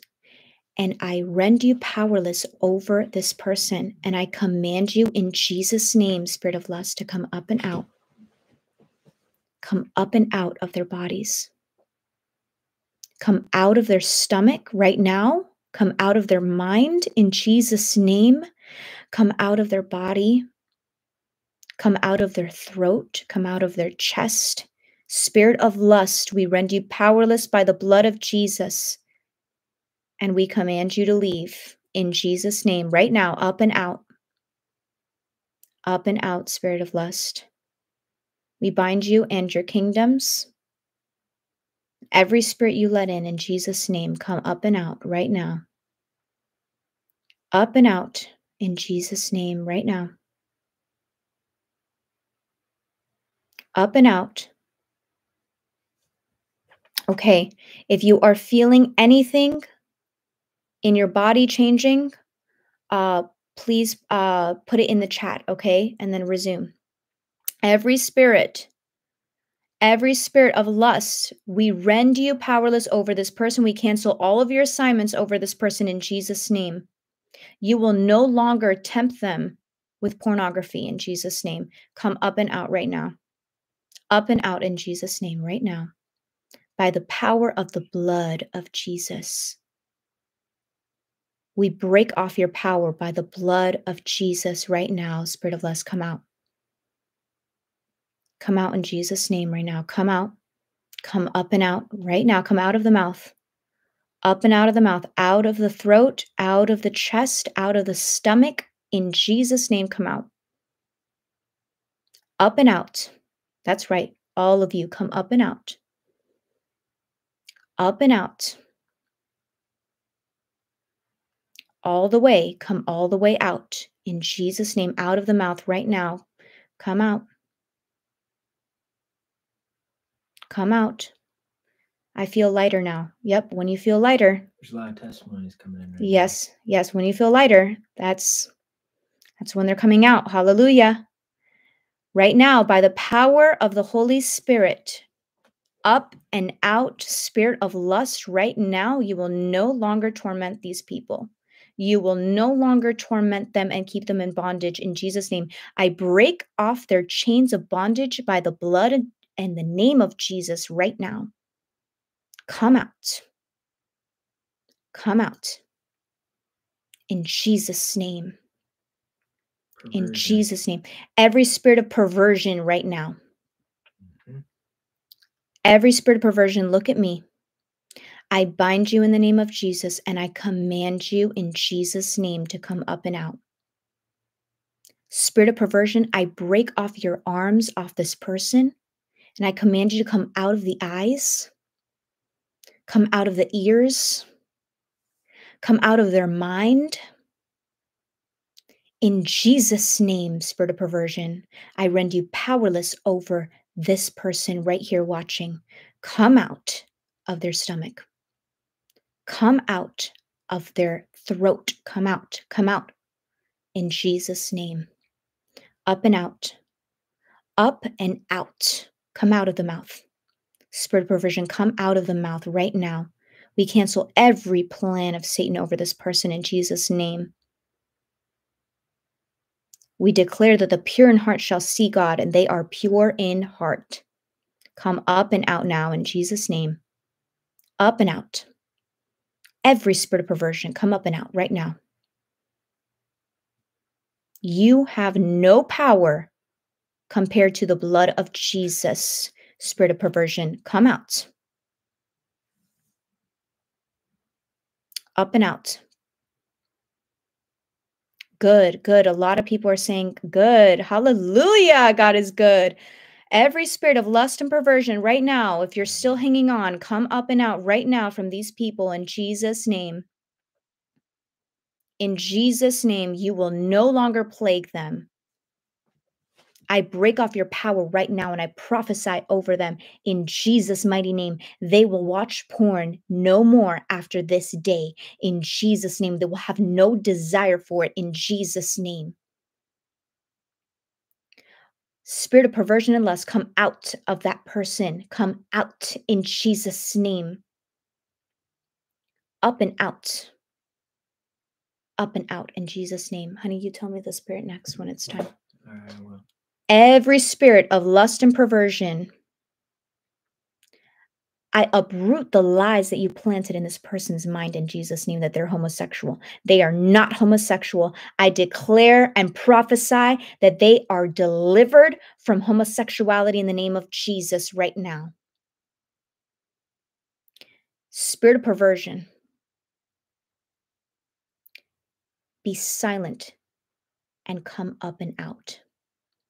Up and out. Anger and insanity. Anger and insanity. Okay. Mm-hmm. So if you're dealing with anger, okay?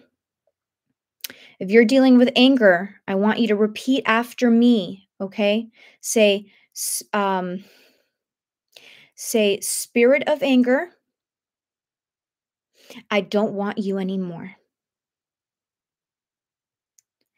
And I break off your power off of me. In the name of Jesus. Spirit of anger, I renounce and I break every legal contract and agreement that I made with you.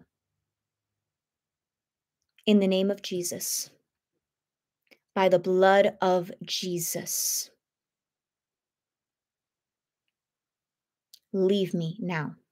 In Jesus' name. Okay, now I'm going to pray for you, okay?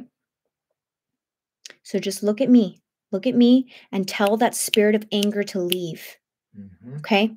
Spirit of anger, in the name of Jesus, I render you powerless over this person in Jesus' name.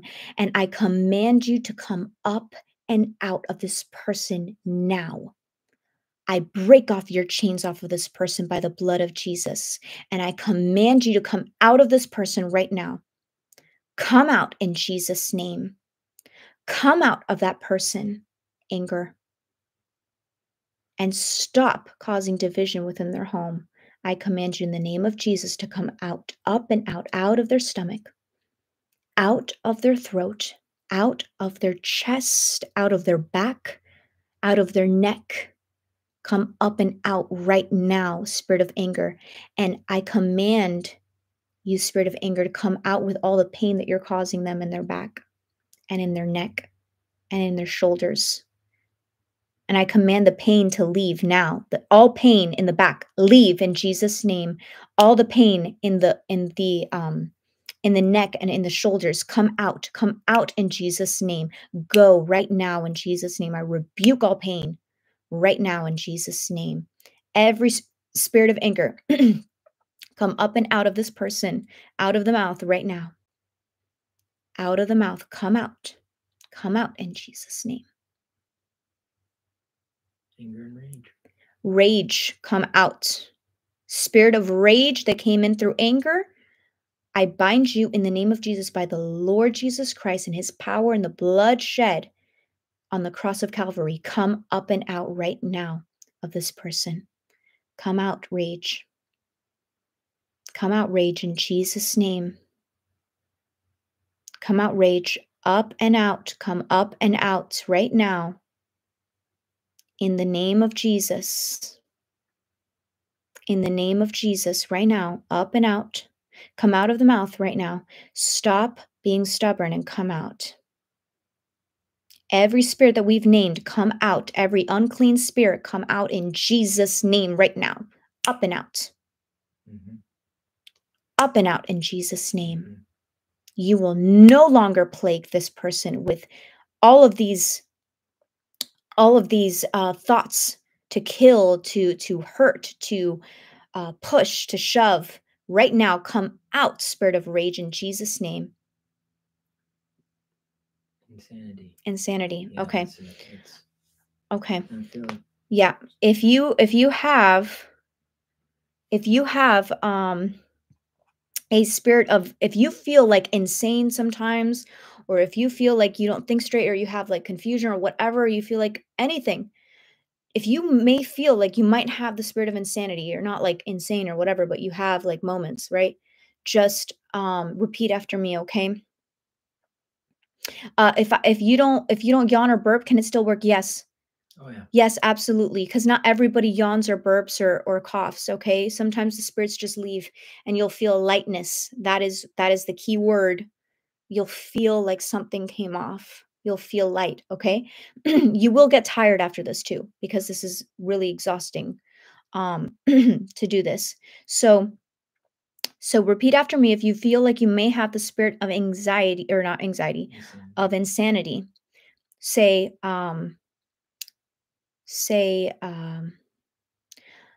I renounce and break every contract and agreement that I or my ancestors made with the spirit of insanity.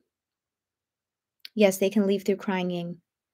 In the name of Jesus, spirit of insanity, leave me right now in Jesus' name. I command you by the blood of Jesus. I don't want you anymore. Okay, now I'm going to pray for you. So just look at me. Just look at me and tell them to leave from your mind. Tell the spirit of insanity to leave. Tell every spirit that you want, that we've named, to leave. Okay? Spirit of insanity, in the name of Jesus, I bind you and I command you to stop tormenting them at night. Stop tormenting them in their mind about who they are. And I command you in Jesus' name to come up and out, insanity, right now. Insanity, in Jesus' name, up and out of this person's mind. Spirit of insanity that has caused schizophrenia, that has caused mania, paranoia. I command you in Jesus' name to come out of that person, in the name of Jesus, by the blood of Jesus. Come out right now. Come out right now. Come out right now. Up and out. Up and out of this person right now in Jesus' name. Up and out. Up and out. I render you powerless. I cancel every assignment of yours from the kingdom of darkness over this person and their mind. In Jesus' name, come out. And I close every door that they've opened for you. In Jesus' name, come out right now.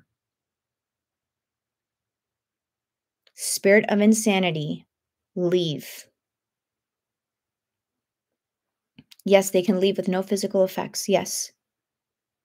I think there's vanity in some. Vanity. Yeah. Okay. Spirit of vanity. It's not hard to get the spirit of vanity for any of us, right? I can't stop yawning. Praise the Lord. That is deliverance right there. That is deliverance. Okay. So if you vanity, what is vanity? Yawning like crazy. Good. Maybe Just stay with insanity, I feel, a little bit longer. okay, just a so little we bit can- longer. Okay, every spirit of insanity, in the name of Jesus, come out of this person. Come out of this person in Jesus' name, up and out right now, out of the stomach, and come out with every spirit that you brought in. Spirit of insanity, come out with every spirit that you brought in Jesus' name, by the blood of Jesus, right now, up and out, up and out, up and out, up and out, up and out right now. Spirit of insanity, come out of the mind right now, come out of their eyes, come out of their eyes, come out of their ears, come out, up and out in Jesus' name. Good. Good. Before you do vanity, I feel, I don't know, there's some like childhood wounds from some people, yeah, but I don't. Okay. So if you've had childhood wounds and trauma, maybe somebody has if you feel sleepy, listen, that could also be they don't want you to get deliverance. They're trying to get you to fall asleep. A lot of times when you're trying to get deliverance, a spirit of slumber will come upon you. Let's speak out against slothfulness right now. Sloth? Yeah. Okay. My ears keep popping. Yes. So keep telling those spirits to leave. Even if I'm talking and I'm talking about something else, keep telling them, leave in Jesus' name, leave. And they'll start coming out. Okay. You can do self-deliverance. Okay. If you are dealing with laziness, okay, I want you to repeat after me. Repeat and mean it with your whole heart. Don't just repeat. Mean it. Say, spirit of laziness, I divorce you right now. And I break every contract and agreement that I made with you. In Jesus' name, I command you to leave me now. By the blood of Jesus and the name of Jesus, I close every door I have opened to you. In Jesus' name. Okay? Now look at me and tell them to leave. Tell that spirit of laziness to leave. Sloth. Okay? Spirit of laziness or sloth, in the name of Jesus, I render you powerless over this person. I break off your power off of this person in Jesus' name. And I declare and prophesy, you will not keep them in bed all day long, doing nothing. You will not keep them from the tasks that they need to do in Jesus' name. You will not keep them from the work of ministry that they have in their life to do in Jesus' name. Spirit of sloth and laziness, I command you to come up and out of this person. Come up and out of the belly, out of the throat, out of the mind, out of the body right now in Jesus' name. Stop making them feel tired when they're not even tired. Up and out now in Jesus' name, spirit of sloth. I render you powerless over this person. Come up and out, up and out, up and out. Someone said they're scared. There's no need to be scared. No need to be scared. Your nose is running. It's okay. Get some tissues. It's okay. Don't be afraid. Don't be afraid. It's just they're coming out. They're coming out. Sometimes they come out through snot. Sometimes they come out through coughing, through throw up. So don't be afraid. It's okay. It's okay. Yep, sneeze, yawn, burp. That's all normal. Okay. Those are good signs. It's a good signs. It's a good thing. They're coming out. Spirit of laziness in Jesus' name, come up and out.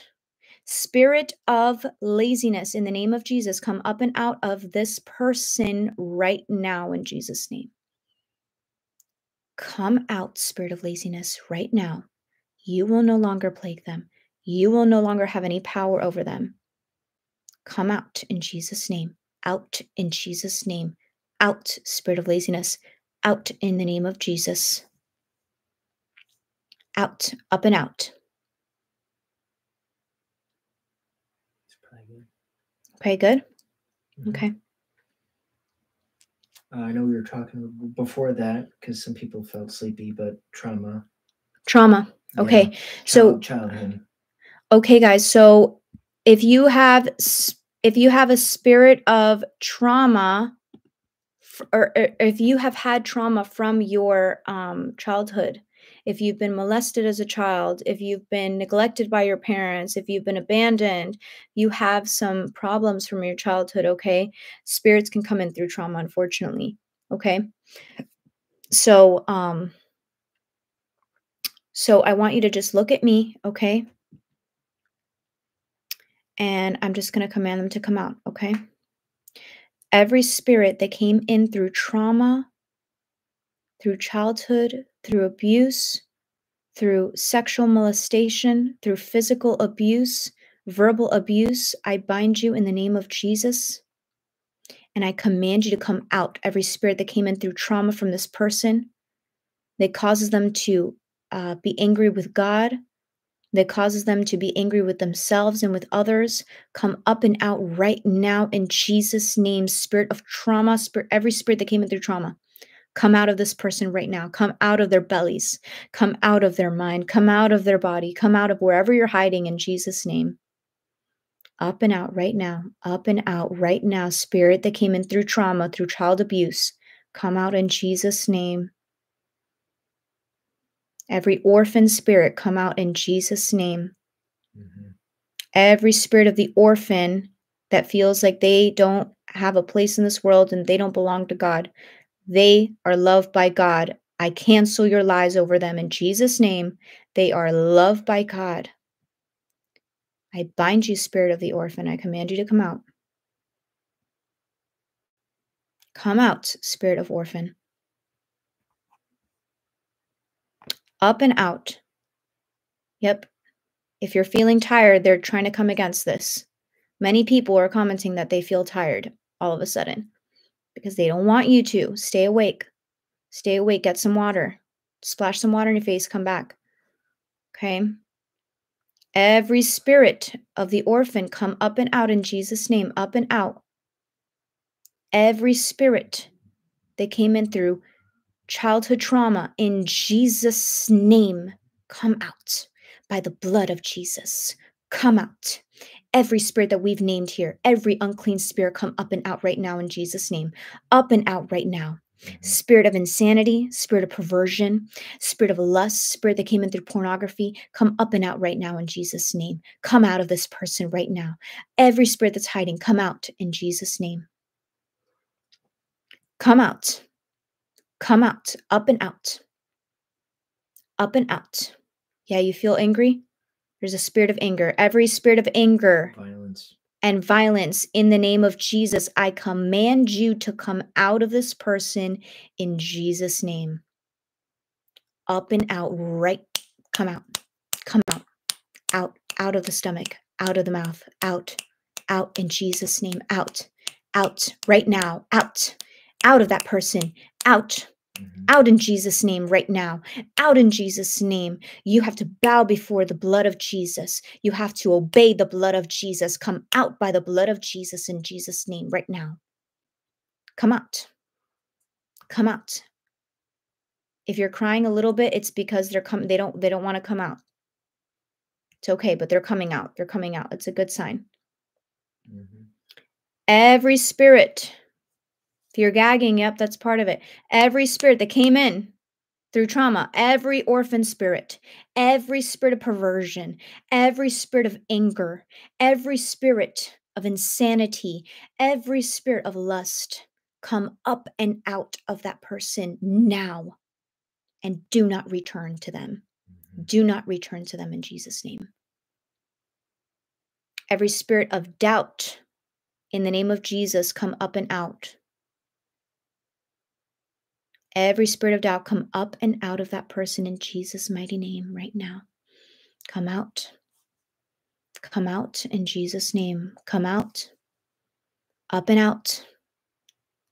Spirit of Leviathan, come up and out right now in Jesus' name. Every spirit of pride, I bind you in Jesus' name. And I declare the word of God that God exalts the humble, but he abases the prideful. Up and out, Leviathan. Up and out now by the blood of Jesus. Up and out, spirit of pride. In Jesus' name. Good, we can start doing speed round a little bit, anxiety and fear. Okay.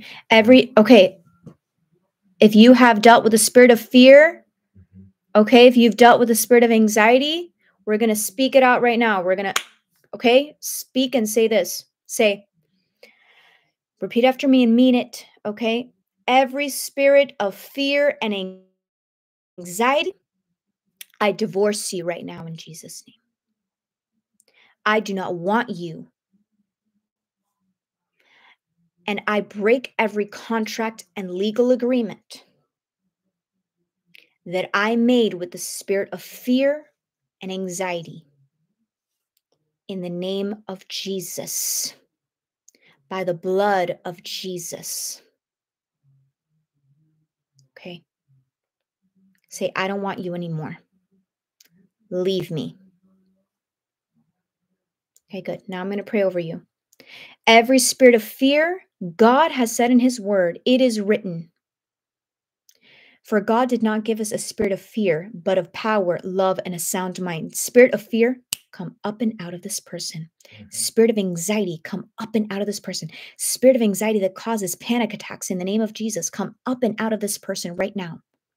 Up and out, right now, up and out of the body, out of the mouth. Come out.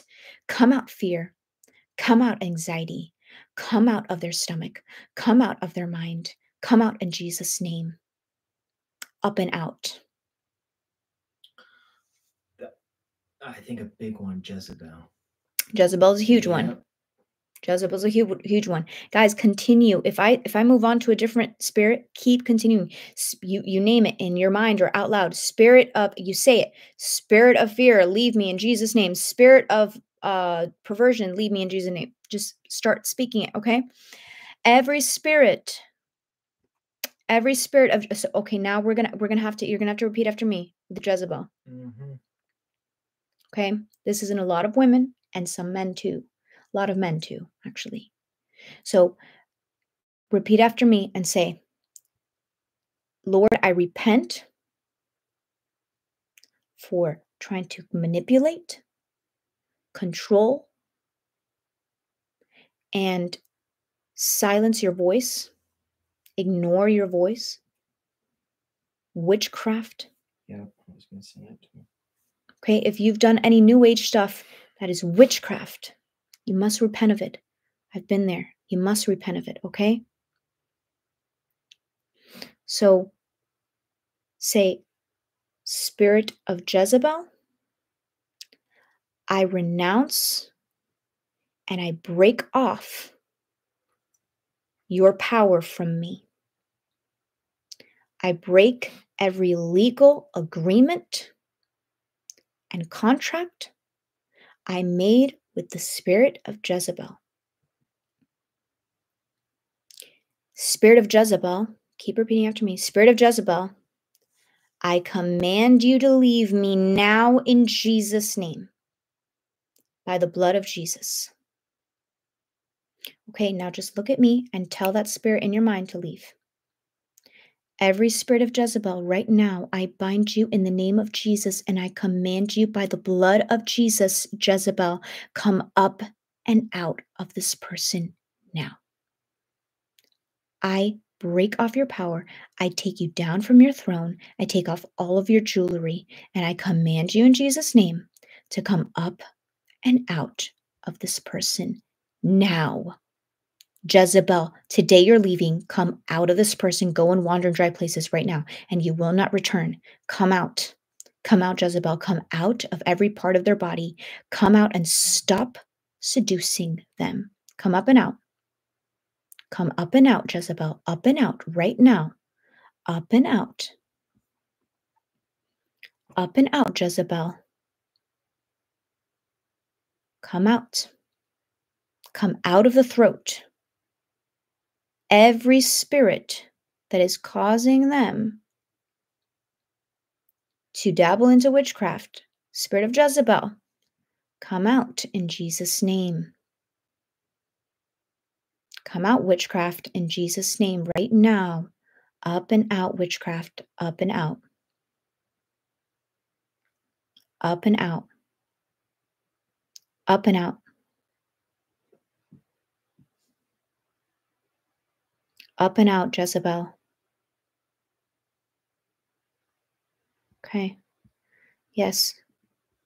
If you're feeling, spirit of infirmity. Okay. We're going to do this last one, okay? We're going to do spirit of infirmity. Listen, if you feel like you still need deliverance, if you feel like you're still throwing up or you're still, say it in, you can do this in your room with the Holy Spirit. Just say, spirit of whatever it is, come out of me in Jesus' name. Spirit of, and you can come back to this video once it's posted, okay? But say, spirit of whatever, come out of me in the name of Jesus. Come out in Jesus' name. I renounce you. And you just keep fighting with that and it will come out, okay? So you can do that deliverance, okay? So we're going to pray. We're going to pray over this. What was it, baby? I forgot. Infirmity. Okay, so if you have any sickness in you, we're going to pray. If you have any pain in your body, listen up. If you have any pain in your body, if you have any sickness, okay? Let's pray for you right now because God can heal you. God can heal you, okay? So we're going to pray against that spirit of infirmity. We're going to break off every contract and agreement we made and legal agreement, because you may have said, I am sick, I have this. I don't come in agreement with that stuff. There's power of life and death in the tongue. Don't do it. Okay? So you say, so repeat after me. Okay, and then we're going to pray for healing over you for whatever pain, wherever you have it. So say, spirit of infirmity, I break off the power I've given you through my words. And I break every spoken curse over me in Jesus' name. And I break every contract and agreement I have made with you. Spirit of infirmity, leave me now in Jesus' name. by the blood of Jesus. Okay, that's good. Now, look at me, okay? You're going to tell that spirit to leave, okay? And if you're feeling anything, take a second, write it in the chat, okay? And then come back. Spirit of infirmity, I command you in the name of Jesus to leave. Up and out. Up and out, infirmity. Stop causing them to be fearing death. Spirit of infirmity, come up and out. By his stripes, we are healed. Hallelujah. By his stripes, we are healed. Come up and out, infirmity. Right now, come out of their back. Come out of where you're causing them pain. Come out of their stomach. Come out of their throat. Come out of every part, their brain, everything. Come out from where there's tumors. Come out in Jesus' name. Infirmity, come up and out right now. Come out of the feet. Come out of the legs. Come out of the arms. Come out of the hands right now. Every spirit of infirmity that's causing carpal tunnel, come out in Jesus' name. Come out in Jesus' name right now. Come out. Come out in Jesus' name. Come out, up and out, up and out, spirit of infirmity. I rebuke the spirit of infirmity in Jesus' name. And I command you to come out right now. Come out. Come out in Jesus' name. If it's angry through your face, then you have to tell it to come out. Yep, the headache's gone. Hallelujah. Look. Praise God. Praise the Lord. Mm-hmm. Every spirit of infirmity, come out of that person in Jesus' name. Out of that person right now. Out of that person in Jesus' name. Out from that body part that you're causing pain right now in Jesus' name. Up and out right now. Up and out in Jesus' name. Okay? Now, wherever you have, and continue to tell it to come out. If you feel like you're still manifesting, you have like it's coming out. Okay, continue. For the people that feel like you feel a little lighter, okay? I want you to put your hand over wherever you are that's feeling pain, whether it's your back, whether it's your leg, whether it's your foot, whether it's your head. Put your hand there, okay? And I'm going to pray over you. In the name of Jesus, I just pray, Holy Spirit, that your hand be their hand right now. Father God, that you will heal this person. Heal this person, Lord God, of all pain in Jesus' name. All pain in that body part, in Jesus' name, come out. Leave that body right now. Leave that. Come out. I rebuke all pain in that area that they're touching in Jesus' name. Come out, pain. Leave pain in Jesus' name. I rebuke all pain in Jesus' name. I command all pain to leave. All pain go. All pain go right now in Jesus' name. All pain go in Jesus' name. Up and out. Every spirit that's causing pain, come out right now. And all pain go. All pain go from the back. Come out of the back. Come out of the back right now. Come out of the lower back in Jesus' name. Come out of the stomach right now in Jesus' name that's causing digestive system problems. Come out in Jesus' name. Come out of the brain. Come out of the brain. Come out of the head causing migraines in Jesus' name. Come out in Jesus' name. Come out in Jesus' name. Hallelujah. I had crazy neck tightness and pain as you started deliverance, and I have finally had relief after I started to rebuke all spirits. Hallelujah. You see? This is what's needed. This is the children's bread. This is what's needed in church, guys. Wow, I feel much better. I'm more at peace. There's all these people. Look at all these people. I cracked my neck. Erlyn. Do you have pain there, or did you get relief? Okay. Yawning is normal. Yes, George, yawning is normal. If you guys still have spirits, tell them to leave. Don't stop the deliverance process. Don't stop. You're going to feel much better after. God is delivering you right now. There's no coincidence, okay? There's no way that I could be saying these words and then all this stuff is happening, your things are coming out of you. This is deliverance, right? God is doing it's a miracle. It's beautiful. My stomach is feeling much better and I deal with pancreatitis. Well, I rebuke that pancreatitis, Maribel, in Jesus' name. You do not have pancreatitis in Jesus' name. Hallelujah. You do not have that in Jesus' name. You are healed. Hallelujah. Hallelujah. Praise the Lord.